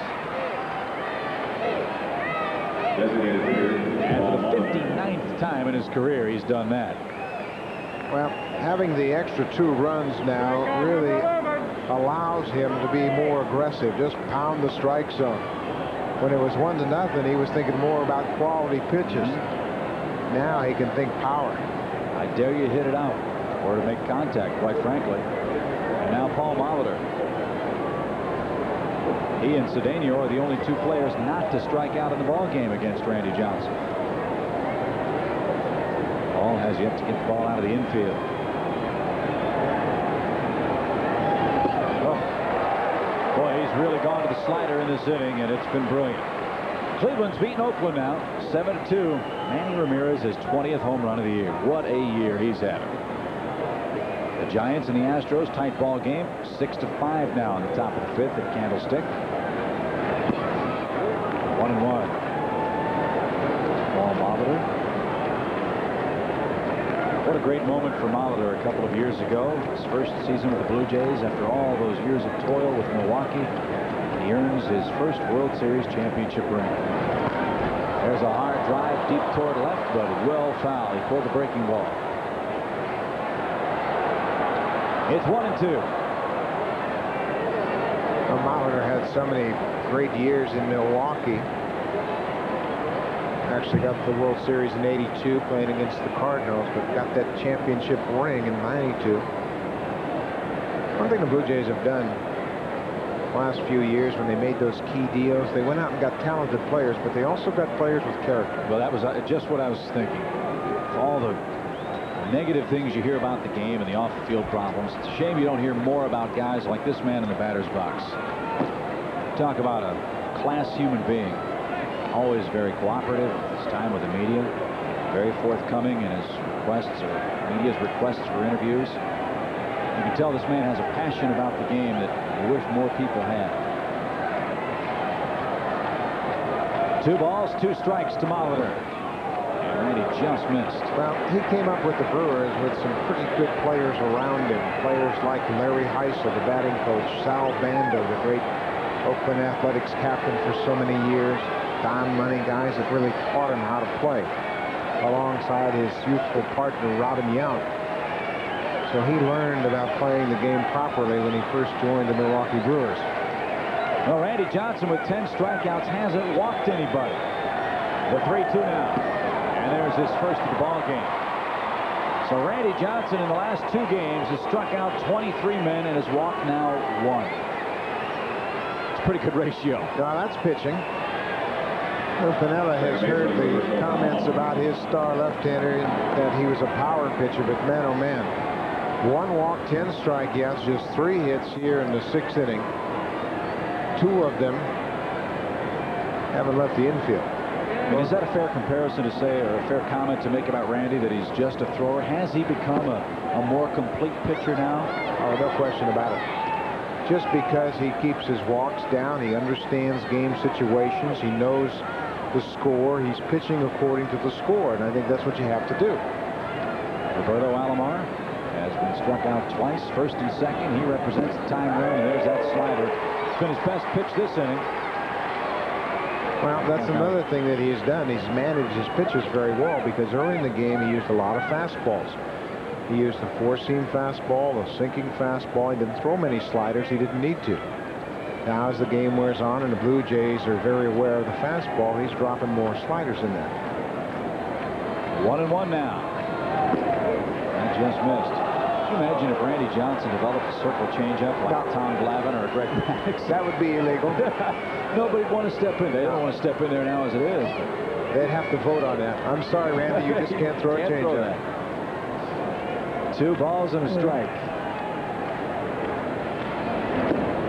Bobby skips the rope. Now Randy behind 3-1. He's in danger of loading the bases with 2 outs and Joe Carter lurking on deck. Carter's had pretty good success against Randy Johnson, although not so tonight. Let me tell you about Alomar. He is one of those players that really enjoys these types of situations. 3-1 count, he can really sit on a pitch. Oh, smoke. He could sit on it, but couldn't catch up to it. Yeah. Well, that's a nice safety net to go to it, and you can throw a 97-mile-an-hour fastball behind 3-1. And he's not satisfied with it. That's what I love about this guy. He wants to go out and throw a no-hitter every night. And he's got the stuff, he's got the capability to do it. And obviously, a human being. 3-2. The runners go. Foul back. You know, I admire Randy Johnson for that kind of attitude, because that's his job. Nowadays, you hear a lot of pitchers talk about quality starts. Well, I did my job. There's another fastball right down the middle, and Alomar can just get a piece of it. But when Johnson goes there, his job is to win in his mind. Yeah, and go 9. And I agree with that. That's what a starting pitcher should think about. 3 balls, 2 strikes to Alomar. Runners 1st and 2nd. The payoff. Slider fouled off. Because of the advent of arbitration and all of the statistical comparisons, a lot of pitchers have fallen into that. Well, I gave my good 6 innings. Right. I got a quality start. I hate that quality start stat. I think that's really overworked. Starters, you go out there, give your team a chance to win.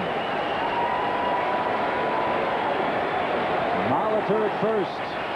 Cedeno at second. The pitch. Ball 4. Did he go? They'll appeal to first. Gary Cederstrom says no. Swing. So the base is full of Blue Jays.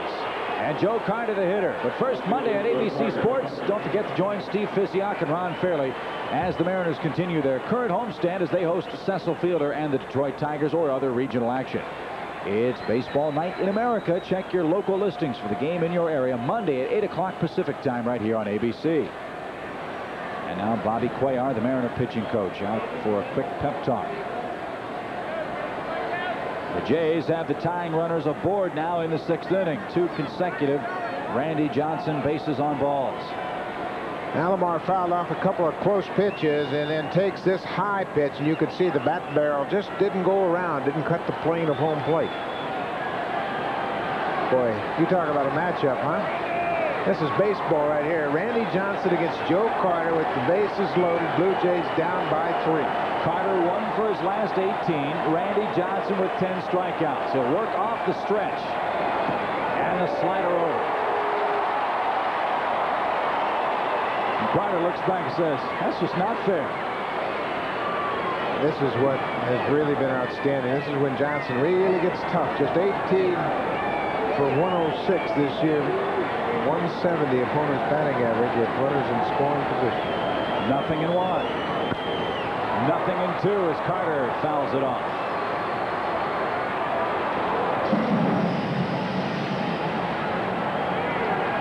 You never want to be in a hole to Randy Johnson, but Joe Carter is a good low ball hitter. He's not been as productive in these situations as he has been the last couple of years. But he's going to have to fight to lay off of that high Randy Johnson heat. Low balls, 2 strikes. The unit delivers. Little pop. It's playable at first for Tino Martinez, and the inning is over. Carter flips the bat away in disgust.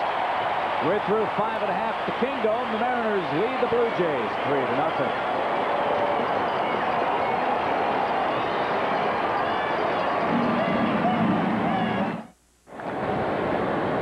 Luis Sojo backs away from a Pat Hentgen breaking ball as we open up the bottom of the 6th inning. There's your score. 3-hitter from Randy Johnson and 3 Mariner runs. Difference in the ball game. Pat Hentgen has walked 7, but he really hasn't pitched all that badly. He's pitched himself out of a couple of big jams, 1 in the 1st, 1 in the 3rd, but the walks finally caught up to him in the last Mariner inning. Walked 3 men, 2 of them scored. Young right-hander. This is low. 2 balls and a strike to Luis Sojo with a couple of base hits tonight. He also bounced into a fielder's choice, so he's 2 out of 3.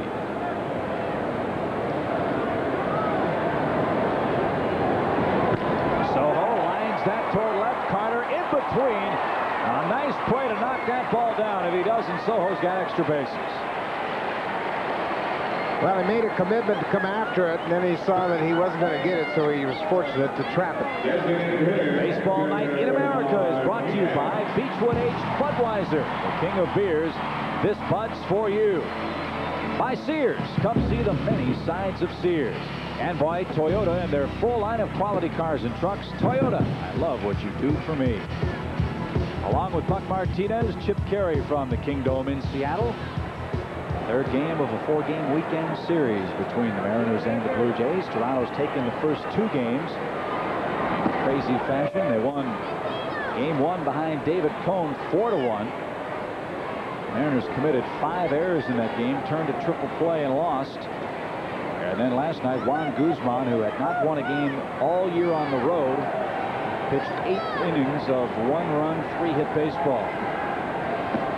To Martinez, the batter, quickly falls behind 0-2.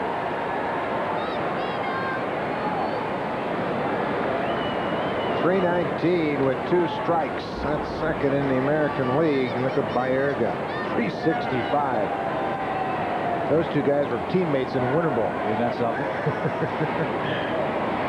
The 0-2. Little chin music. Edgar backs away. Wants to get the backside of the uniform dirty as the front's dirty as well. Did that sliding into 2nd with a double in the 1st inning. I don't think Randy Johnson was thinking that that was anything intentional there. That ball wasn't that far inside. Edgar was just diving out over the plate to protect that outside corner. 1 ball, 2 strikes. The crowd chanting the hitter's name here. Past Sam Perlazo, the Mariner 3rd base coach. Ball bounces off the little camera well to the left of the Mariner dugout. A crazy play in that 1st game of the series. Chad Kreuter and Mike Blowers were retrieving a wild pitch that bounced all the way over past that dugout and rolled underneath that fence. Well, the Mariners rectified that problem. They stuck a couple of 2x4s underneath.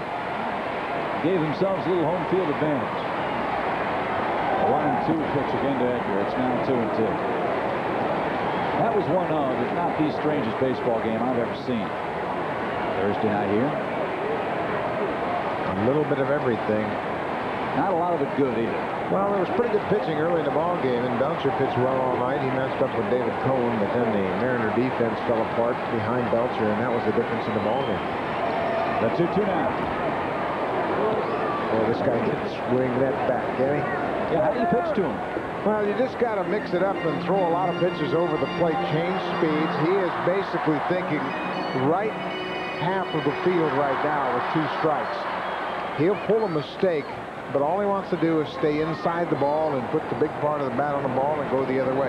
Well, he was behind 0-2. He's looked at 4 pitches, and now the count's even. 2 balls, 2 strikes. On that winter ball team, Edgar Martinez, Robbie Alomar, Carlos Baerga, Carlos Delgado, all on the same team. Not too shabby. Delgado's down to AAA for Toronto, playing first base now. What does that mean for John Olerud, if anything? Well, I don't know that they're going to really make an all-out attempt to trade Olerud right now. He's having an off year. He hit 297 last year, but Delgado's going to get to play somewhere next year up here in Toronto. Full count now, 3-2. Nice at bat here for Edgar Martinez. Has fought off a couple of pitches, was behind 0-2. And now it's full, and the other Martinez, Tino, waits to hit next.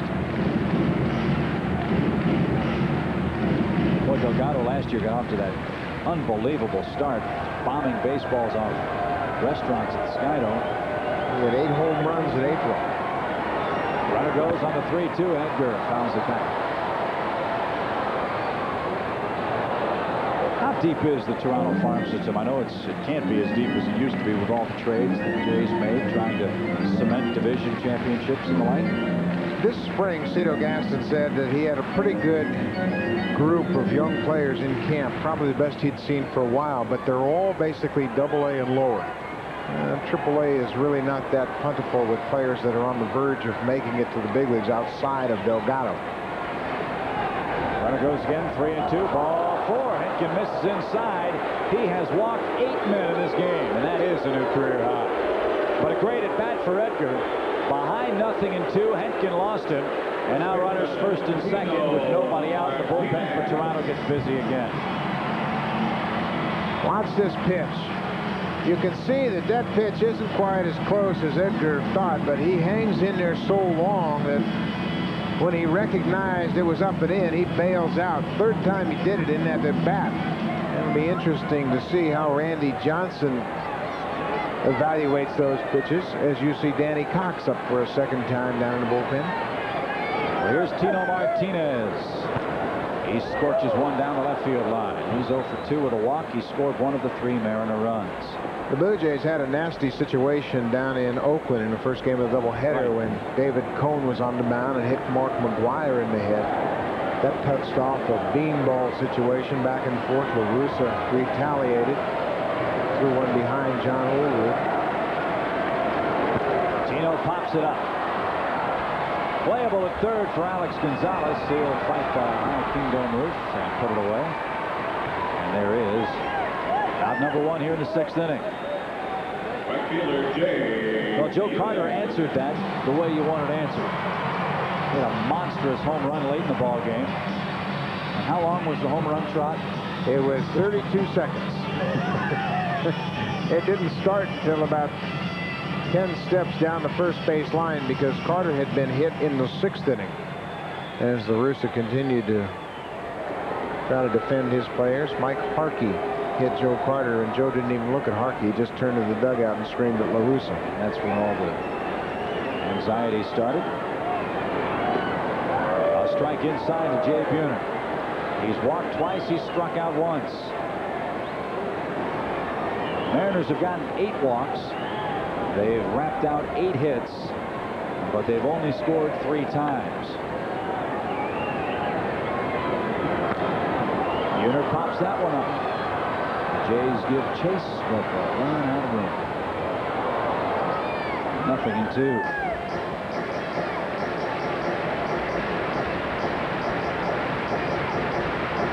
Well, how's the order doing? Top, middle, and last 3. They've been setting the table. First 3 batters with 6 hits tonight. The middle 3, 0 for 7. That's why this game isn't more lopsided than it is right now. 0-2. There you go.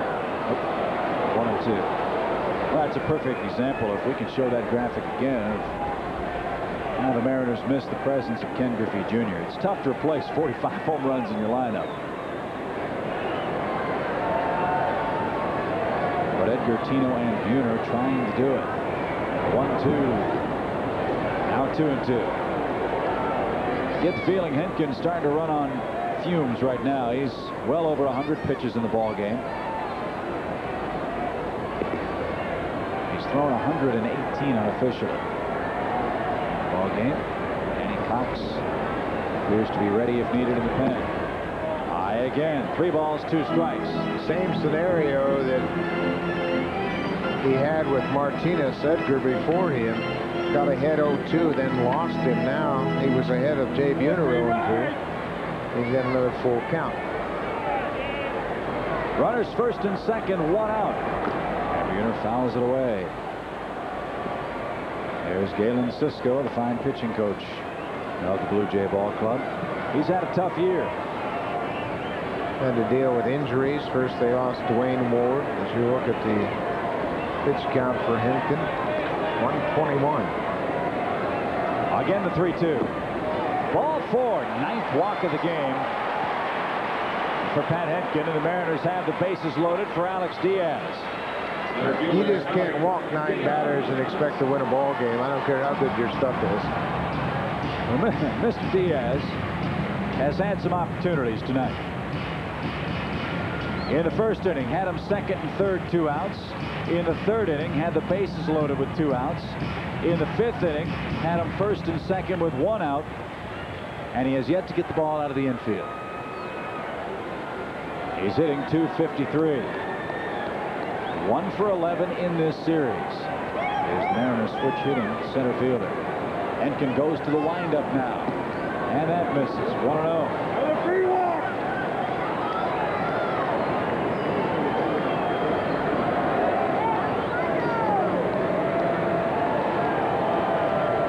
Miraculously, with 9 walks, he's given up only 3 runs.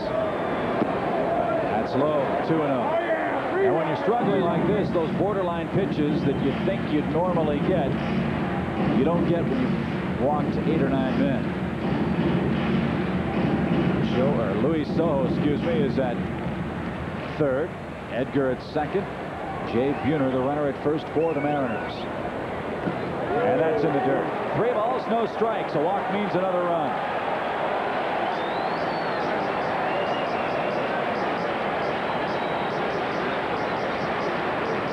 Well, Pat Hentgen is self-destructed here tonight. The 3-0. Right through there. He has done a pretty good job of minimizing the effect of 9 walks. But he certainly hasn't made it easy on his manager, Cito Gaston. Hentgen again ready. Now the 3-1. 3-2. He keeps on battling back. You have to give him credit for that. He doesn't have his good stuff tonight, but he's kept his team in the ballgame. Yeah, there's not an awful lot of give up in Pat Hentgen's makeup. He is a tough guy, but it's been a disappointing and frustrating season for him all year long. He won his last 2 starts, but tonight trails 3-0. Now the payoff pitch. Diaz come back into the mound. Out at the plate and out at first. Oh boy, how many chances has Alex Diaz had tonight? He's come up empty each and every time. The Mariners lead 2 more. They lead 3-0, and we'll return with Baseball Night in America, the Jays and the Mariners, after this from our ABC station. Sure has. He has stranded 7 base runners right here with a chance to drive in a couple of runs. He hits it back to Hentgen, who fires to Parrish, who goes to Sprague for the 1-2-3 double play. Very frustrating night for Diaz at the plate. But remember, he's made a great defensive play. Well, Randy Johnson settles for the 3-0 lead, fires a strike to Ed Sprague as we open up the 7th inning here at the Kingdome in Seattle. The big unit, Randy Johnson's given up 3 hits. He's struck out 10. He's walked only 2 tonight. His slider has been terrific the last couple of innings or so. The spin on that slider is so tight, you don't see any of the seams, and you can't tell breaking ball or fastball. So you think fastball, you swing over the top of it. The 0-2. Buck, if you're a pitching coach nowadays, it seems to me that kids coming up today, young pitchers, try to throw cut fastball, 2-seamer, 4-seamer, split finger, knuckle curve, slow curve, sliders, all that stuff. The game has changed so much. You mentioned pitchers don't complete games like they used to. Have they gotten away from the basics? Good fastball, good curveball, good changeup? No question about it. Sprague I think pitchers in general haven't developed their fastball. And as young kids, they see big league games, they see these forkball specialists, and they want to trick everybody. Where I think if you think of the dominant pitchers in the league, they all use their fastball very well. Randy Johnson, Kevin Apier, Greg Maddox. 11th strikeout for Randy Johnson. We'll talk more in a moment. First now, it's time for tonight's Toyota Diamond Dust Baseball Fact. Fact is, the Yankees have had a different RBI leader every year in the 1990s. The question is, which two players led the Yankees in RBIs in each of 7 consecutive seasons? We'll have the answer for you in the bottom half of the 7th inning. Do you buy the argument that aluminum bats play somewhat of a part in that? Because pitchers, if they have a decent fastball, still can't come inside because aluminum bats are still strong enough or able to drive the ball somewhere if you're jammed? Yeah, I'll believe a little bit of that, but Mike Messina told me that he used the fastball a lot. He just pitched away. He got the very good control of the outside corner. I think that if I were teaching a young kid nowadays, I would just develop arm speed, fastball. Good one there, 1 and 2. I think what you're seeing now in Atlanta, and you think about the great pitching staff in Atlanta, Leo Mazzoni, their pitching coach has them throw twice in between starts. They throw a lot. They're developing their arms all the time. 1 and 2 to Candy Maldonado. He fouls it back, but then that begs the question: 4-man rotation versus a 5-man rotation. And has the radar gun changed this game of baseball from the mound? Yes, I think so. I think both of them are very important things. I think you have to set your entire organization to the mindset that you take your 4 best pitchers and you make sure they pitch as much as possible. Another thing I would do is I wouldn't develop closers. I would develop arms, give them a lot of innings, let them pitch a lot in the minors. 1 and 2. 12 strikeouts. Maldonado chased a terrible pitch. And we could talk about this probably the rest of the night, but it seems too that teams are developing pitchers at the major league level, whereas before players would have 1,500 at bats or 500 innings pitched in the minor leagues before they got a chance to try it out at the major league level. Randy Johnson is the type of guy that has always thrown a lot of innings and has been able to refine his pitching to the point now where he is the most dominant pitcher in the big leagues. 1 ball, no strikes to Alex Gonzalez. When you think about the great closers that really started the trend of closing, Rich Gossage, Bruce Sutter, Sparky Lyle, Raleigh Fingers, they all started in the minors.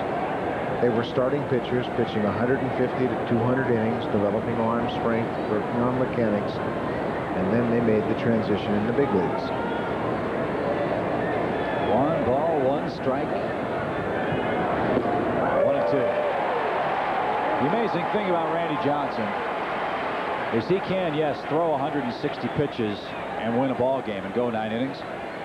But come that 9th inning, when it's time to polish you off, he's still throwing mid-90s heat. Now, that's another sign of a thoroughbred in my mind. This is his game. He's going to put it away. Pat Hentgen has really been his own worst enemy tonight, although he's only given up 3 runs and 9 walks. Really hurt him. The 2-2 now. Breaking ball, chopped foul. And 9 walks, but he should feel lucky only 2 of them scored. Well, what they did, though, they really ran his pitch count up to a point where he can't finish this ball game and keep himself into the game.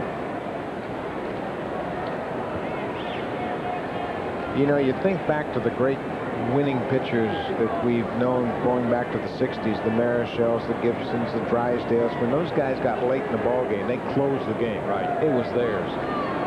There was no looking over their shoulder. 2-2. He strikes out the side. Oh, the high heat for the big unit. 13 punch-outs in the game. We go to the 7th inning stretch. The Mariners enjoyed the 3-0 lead.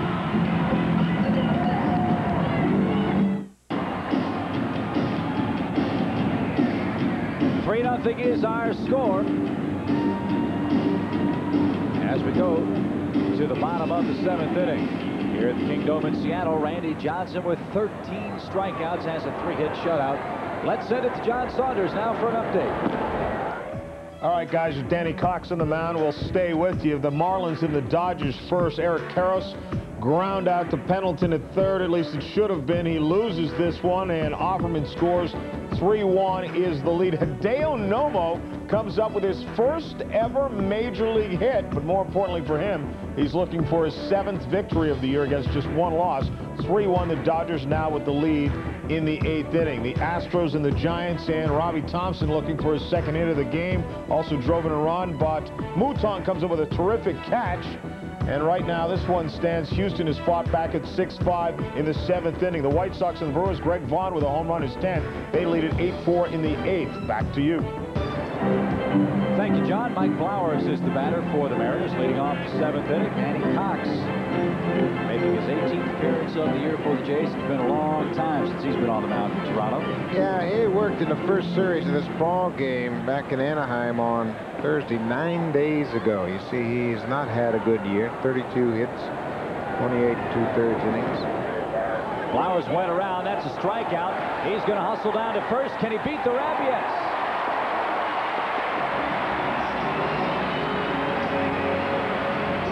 Danny Cox and Lance Parrish had problems last time they worked together with wild pitches. 2 balls got away. It's a strikeout for Cox, a wild pitch. In Anaheim, Cox had 2 wild pitches just like this, breaking balls in the dirt that got away from Lance Parrish. Flowers literally busts out of the batter's box. Parrish plays the ball off the backstop, but he can't get the ball to first base in time. Goes all the way back to the backstop. His throw is late. Danny Cox came up with the Cardinals. He was a hard thrower. Won 53 ball games in the mid-'80s for St. Louis, then developed arm troubles. Has won just 18 games since, and he's been on the disabled list 7 separate times during that time. So he has tried to come back, but hasn't quite been able to regain the magic. Dan Wilson, the Mariner catcher, showed a bunt on the first pitch from Danny Cox. He's 0 for 1 with a couple of walks. 3-0, Mariners leading, bottom of the 7th inning. Gonzalez in at third. Sprague holds the runner at first. Flowers scampers back standing. Danny Cox was a very important member of the Blue Jays World Series team in '93. Pitched in 44 ball games. Saved a couple, but he ate up a lot of innings in the middle of the game. Wilson tries to bunt and missed it. 0-2. This is a part of baseball, the lost art of bunting. As you mentioned earlier, it's tough to do it on the artificial surface. Boy, in the old days, it's a way to get a lot of hits. He is jabs at that breaking ball and can't make contact.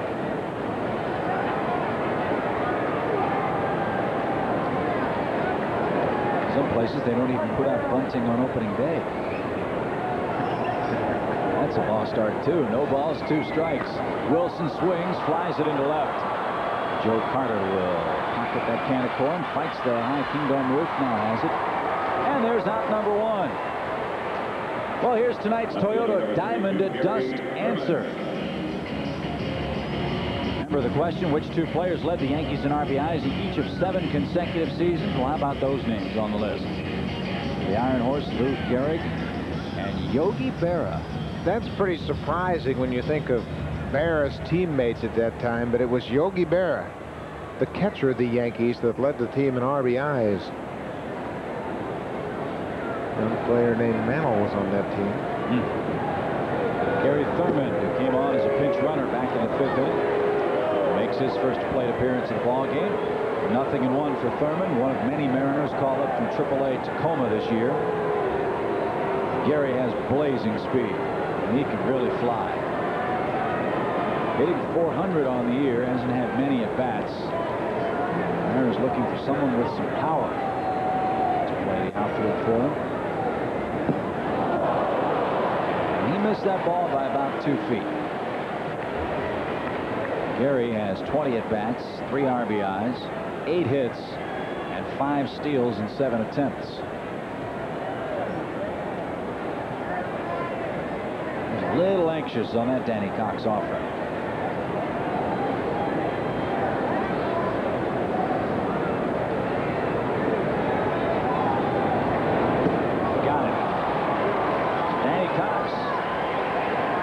second strikeout of the inning. He should be out of the inning, but the wild pitch will make him face a fourth hitter. And Joey Cora, the batter. He is 2 out of 4, 2 singles, and he scored 1 of the 3 Mariner runs. Mariners are looking for their 5th shutout of the year. Randy Johnson going for his 2nd. Boy, smokes that back to the chicken wire. 0-1.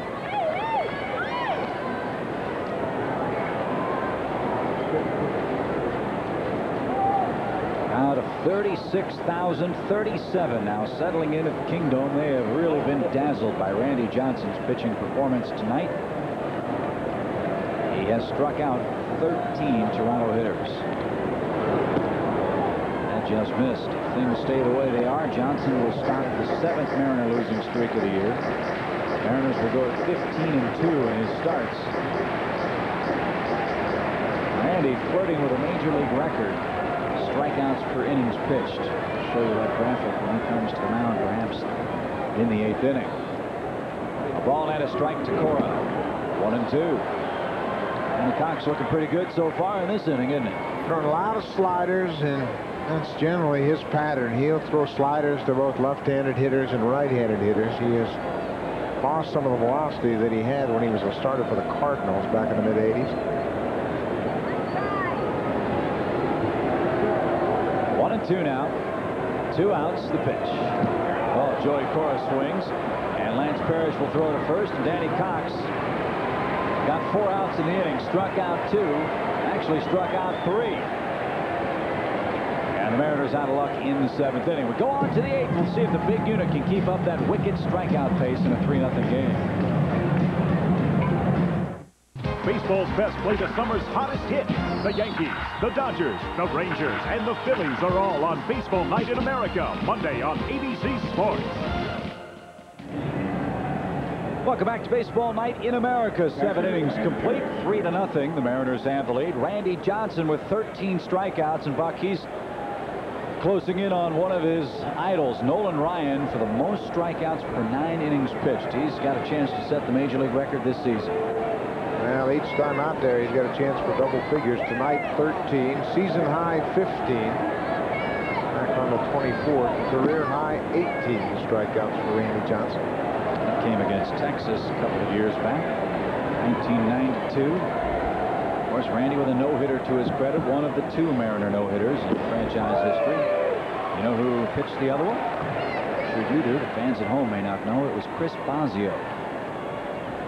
His first season here with the Mariners against the Boston Red Sox. There's the Boz. He lost the game last night. As Lance Parrish takes strike 2 call. 1 ball, 2 strikes. He has been struck out 2 times. We told you he was the good news, bad news man tonight, facing Randy Johnson. It's 2-2. You know, we were talking before the game to Lee Elia and some of the coaches down around the batting cage about dominant pitchers that they've seen throughout their career. Strike 3, 14, and 4 in a row. He gets stronger as the innings get bigger. 1 out. Well, obviously, Randy Johnson was the center of that conversation for the way he dominates ball games, but another left-hander came into the conversation, and that was Steve Carlton. Right there, just a fastball right by Lance Parrish.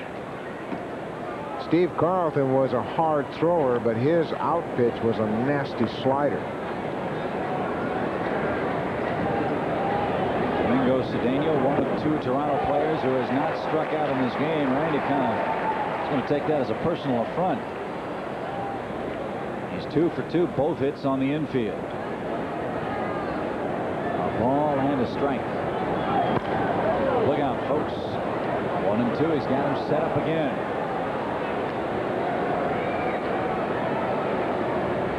Domingo Cedeno has gotten a little bit more playing time this year than he expected, I'm sure, and he's done a good job.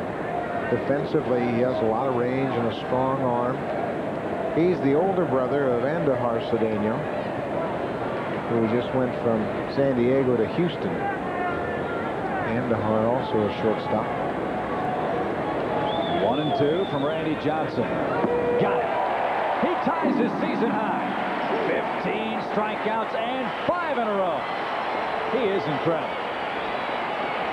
Well, you put Johnson in a elite class with the great closers of ball games, guys that put the game away. 5 in a row. And here's the strikeout chart. He's got Lance Parrish 3 times. Molitor is the only one that hasn't struck out tonight. He's got White twice, Alomar twice, Sprague, Maldonado, Gonzalez all struck out twice.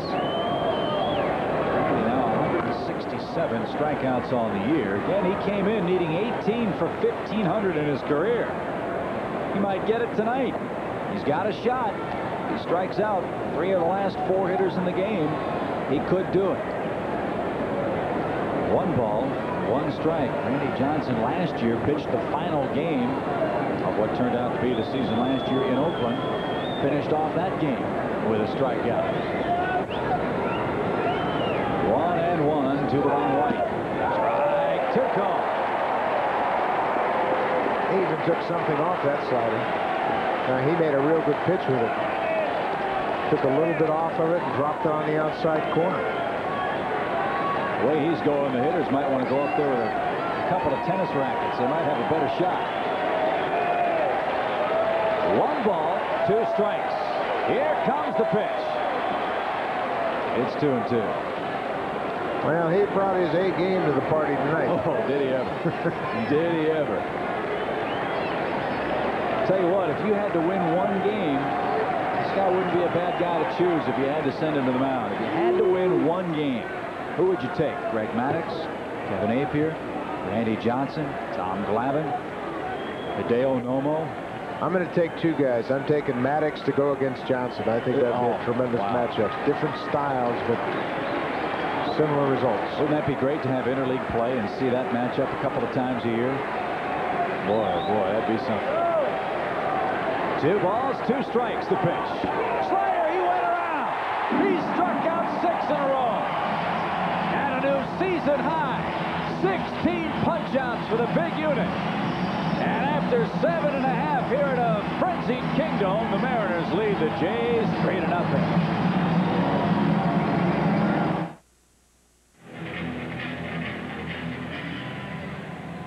Randy Johnson with 6 consecutive strikeouts. Oh, even in slow motion, it's hard. It sure was. Luis Soho swings the first pitch here and flies out to Candy Maldonado in right field for out number 1. In case you wondered, the Mariners' record for consecutive strikeouts, also by a hard-throwing left-hander. Mark Langston, June 15th of '84 against Texas, struck out 7 Rangers. And the Major League record by a right-hander, Tom Seaver. Tom Seaver struck out 10. I believe it was against the San Diego Padres.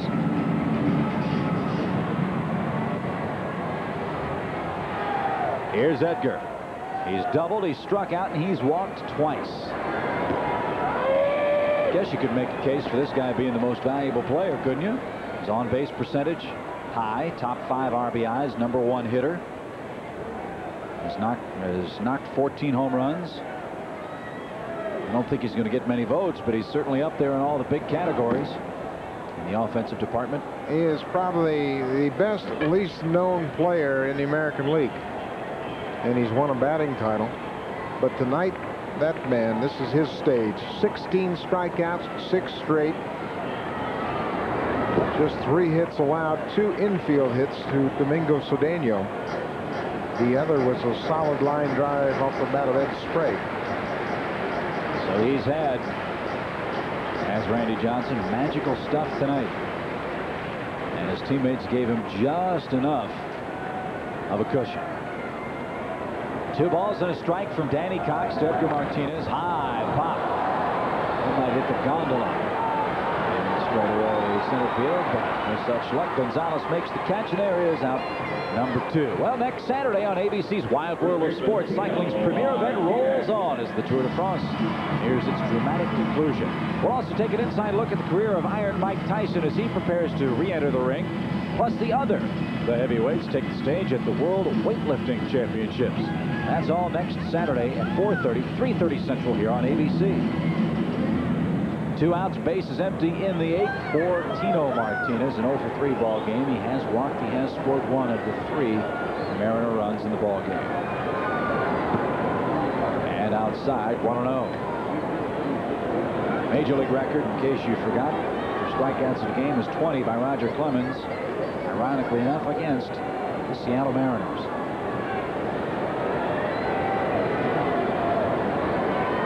The 1-0 downstairs to Tino.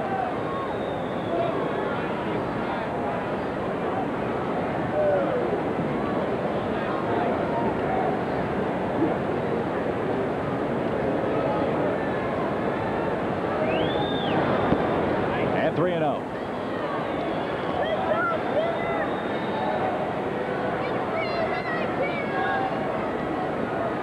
Well, we welcome those of you watching down in the City of Angels to the Kingdome in Seattle. I'm Chip Carey along with Buck Martinez. The Mariners lead Toronto 3-0. The story of the night is the big unit. Randy Johnson has struck out 16 Toronto Blue Jays tonight. He's retired the last 6 men in a row via the strikeout.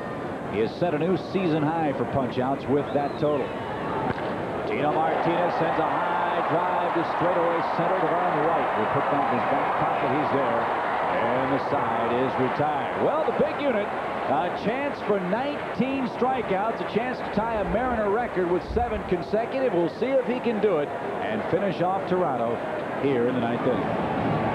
9th inning in Seattle. The Mariners lead the Blue Jays 3-0. Randy Johnson with 16 strikeouts, 6 in a row, faces the only man not to strike out in the game. Paul Molitor stands in. He is 0 for 2 with a walk. The big unit could tie a Mariner franchise record if he could strike Molitor out here. And he starts him off with a breaking ball that missed high, I guess. 1 ball, no strikes. Molitor had a big game last night, 4 hits, including 3 doubles. But tonight, Johnson has been overpowering.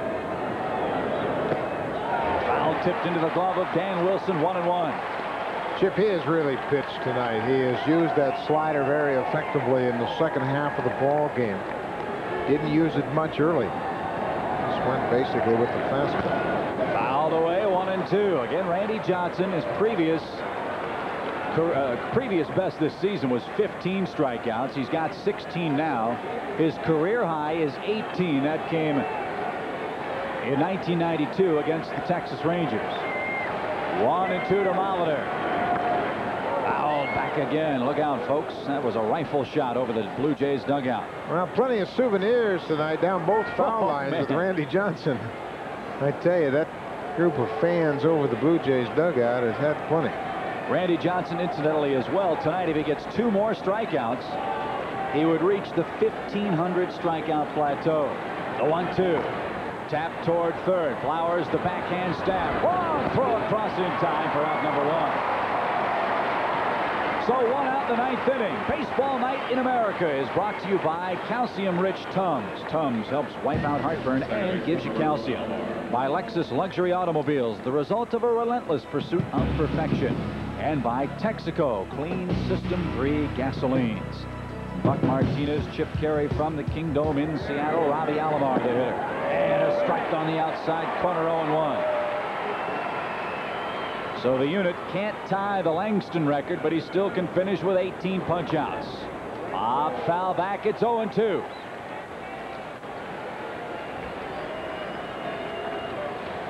Well, it's been a great example of a guy just taking charge of the ball game.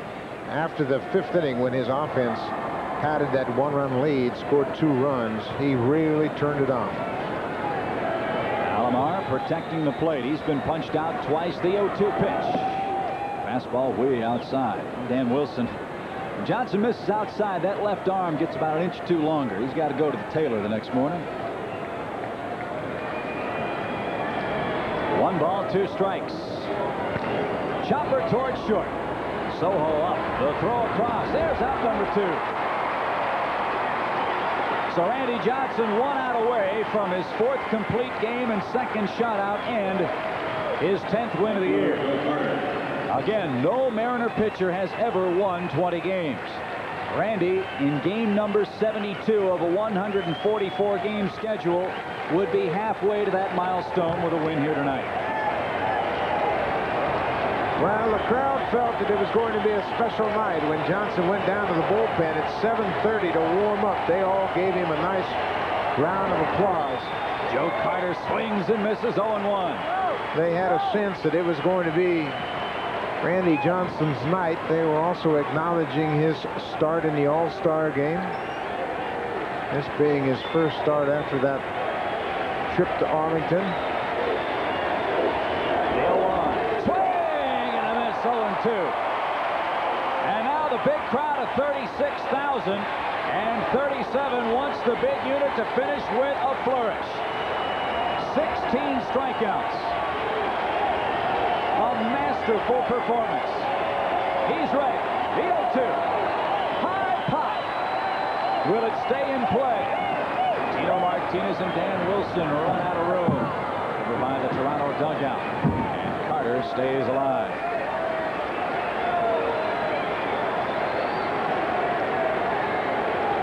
Lou Piniella. And the ace in the hole. Randy Johnson tonight.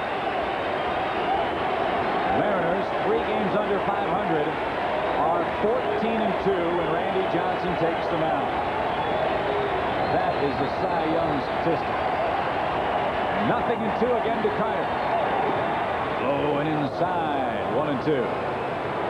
Well, with the win tonight, they will get back to within 2 games of 500. They'll actually gain a half a game on the California Angels, who got rained out tonight. 0-2.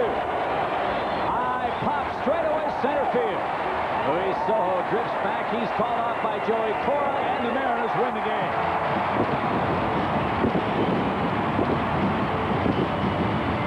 Well, Randy couldn't finish him off with the strikeout, but that does not matter. 16 strikeouts in the game. The Mariners have gotten their first win after the All-Star break. Randy Johnson, his 4th complete game, his 2nd shutout, blanks the Toronto Blue Jays on 3 hits. He was absolutely brilliant, and Lou Piniella's ball club, as Buck mentioned, just 2 games under 500 now with a 3-0 win.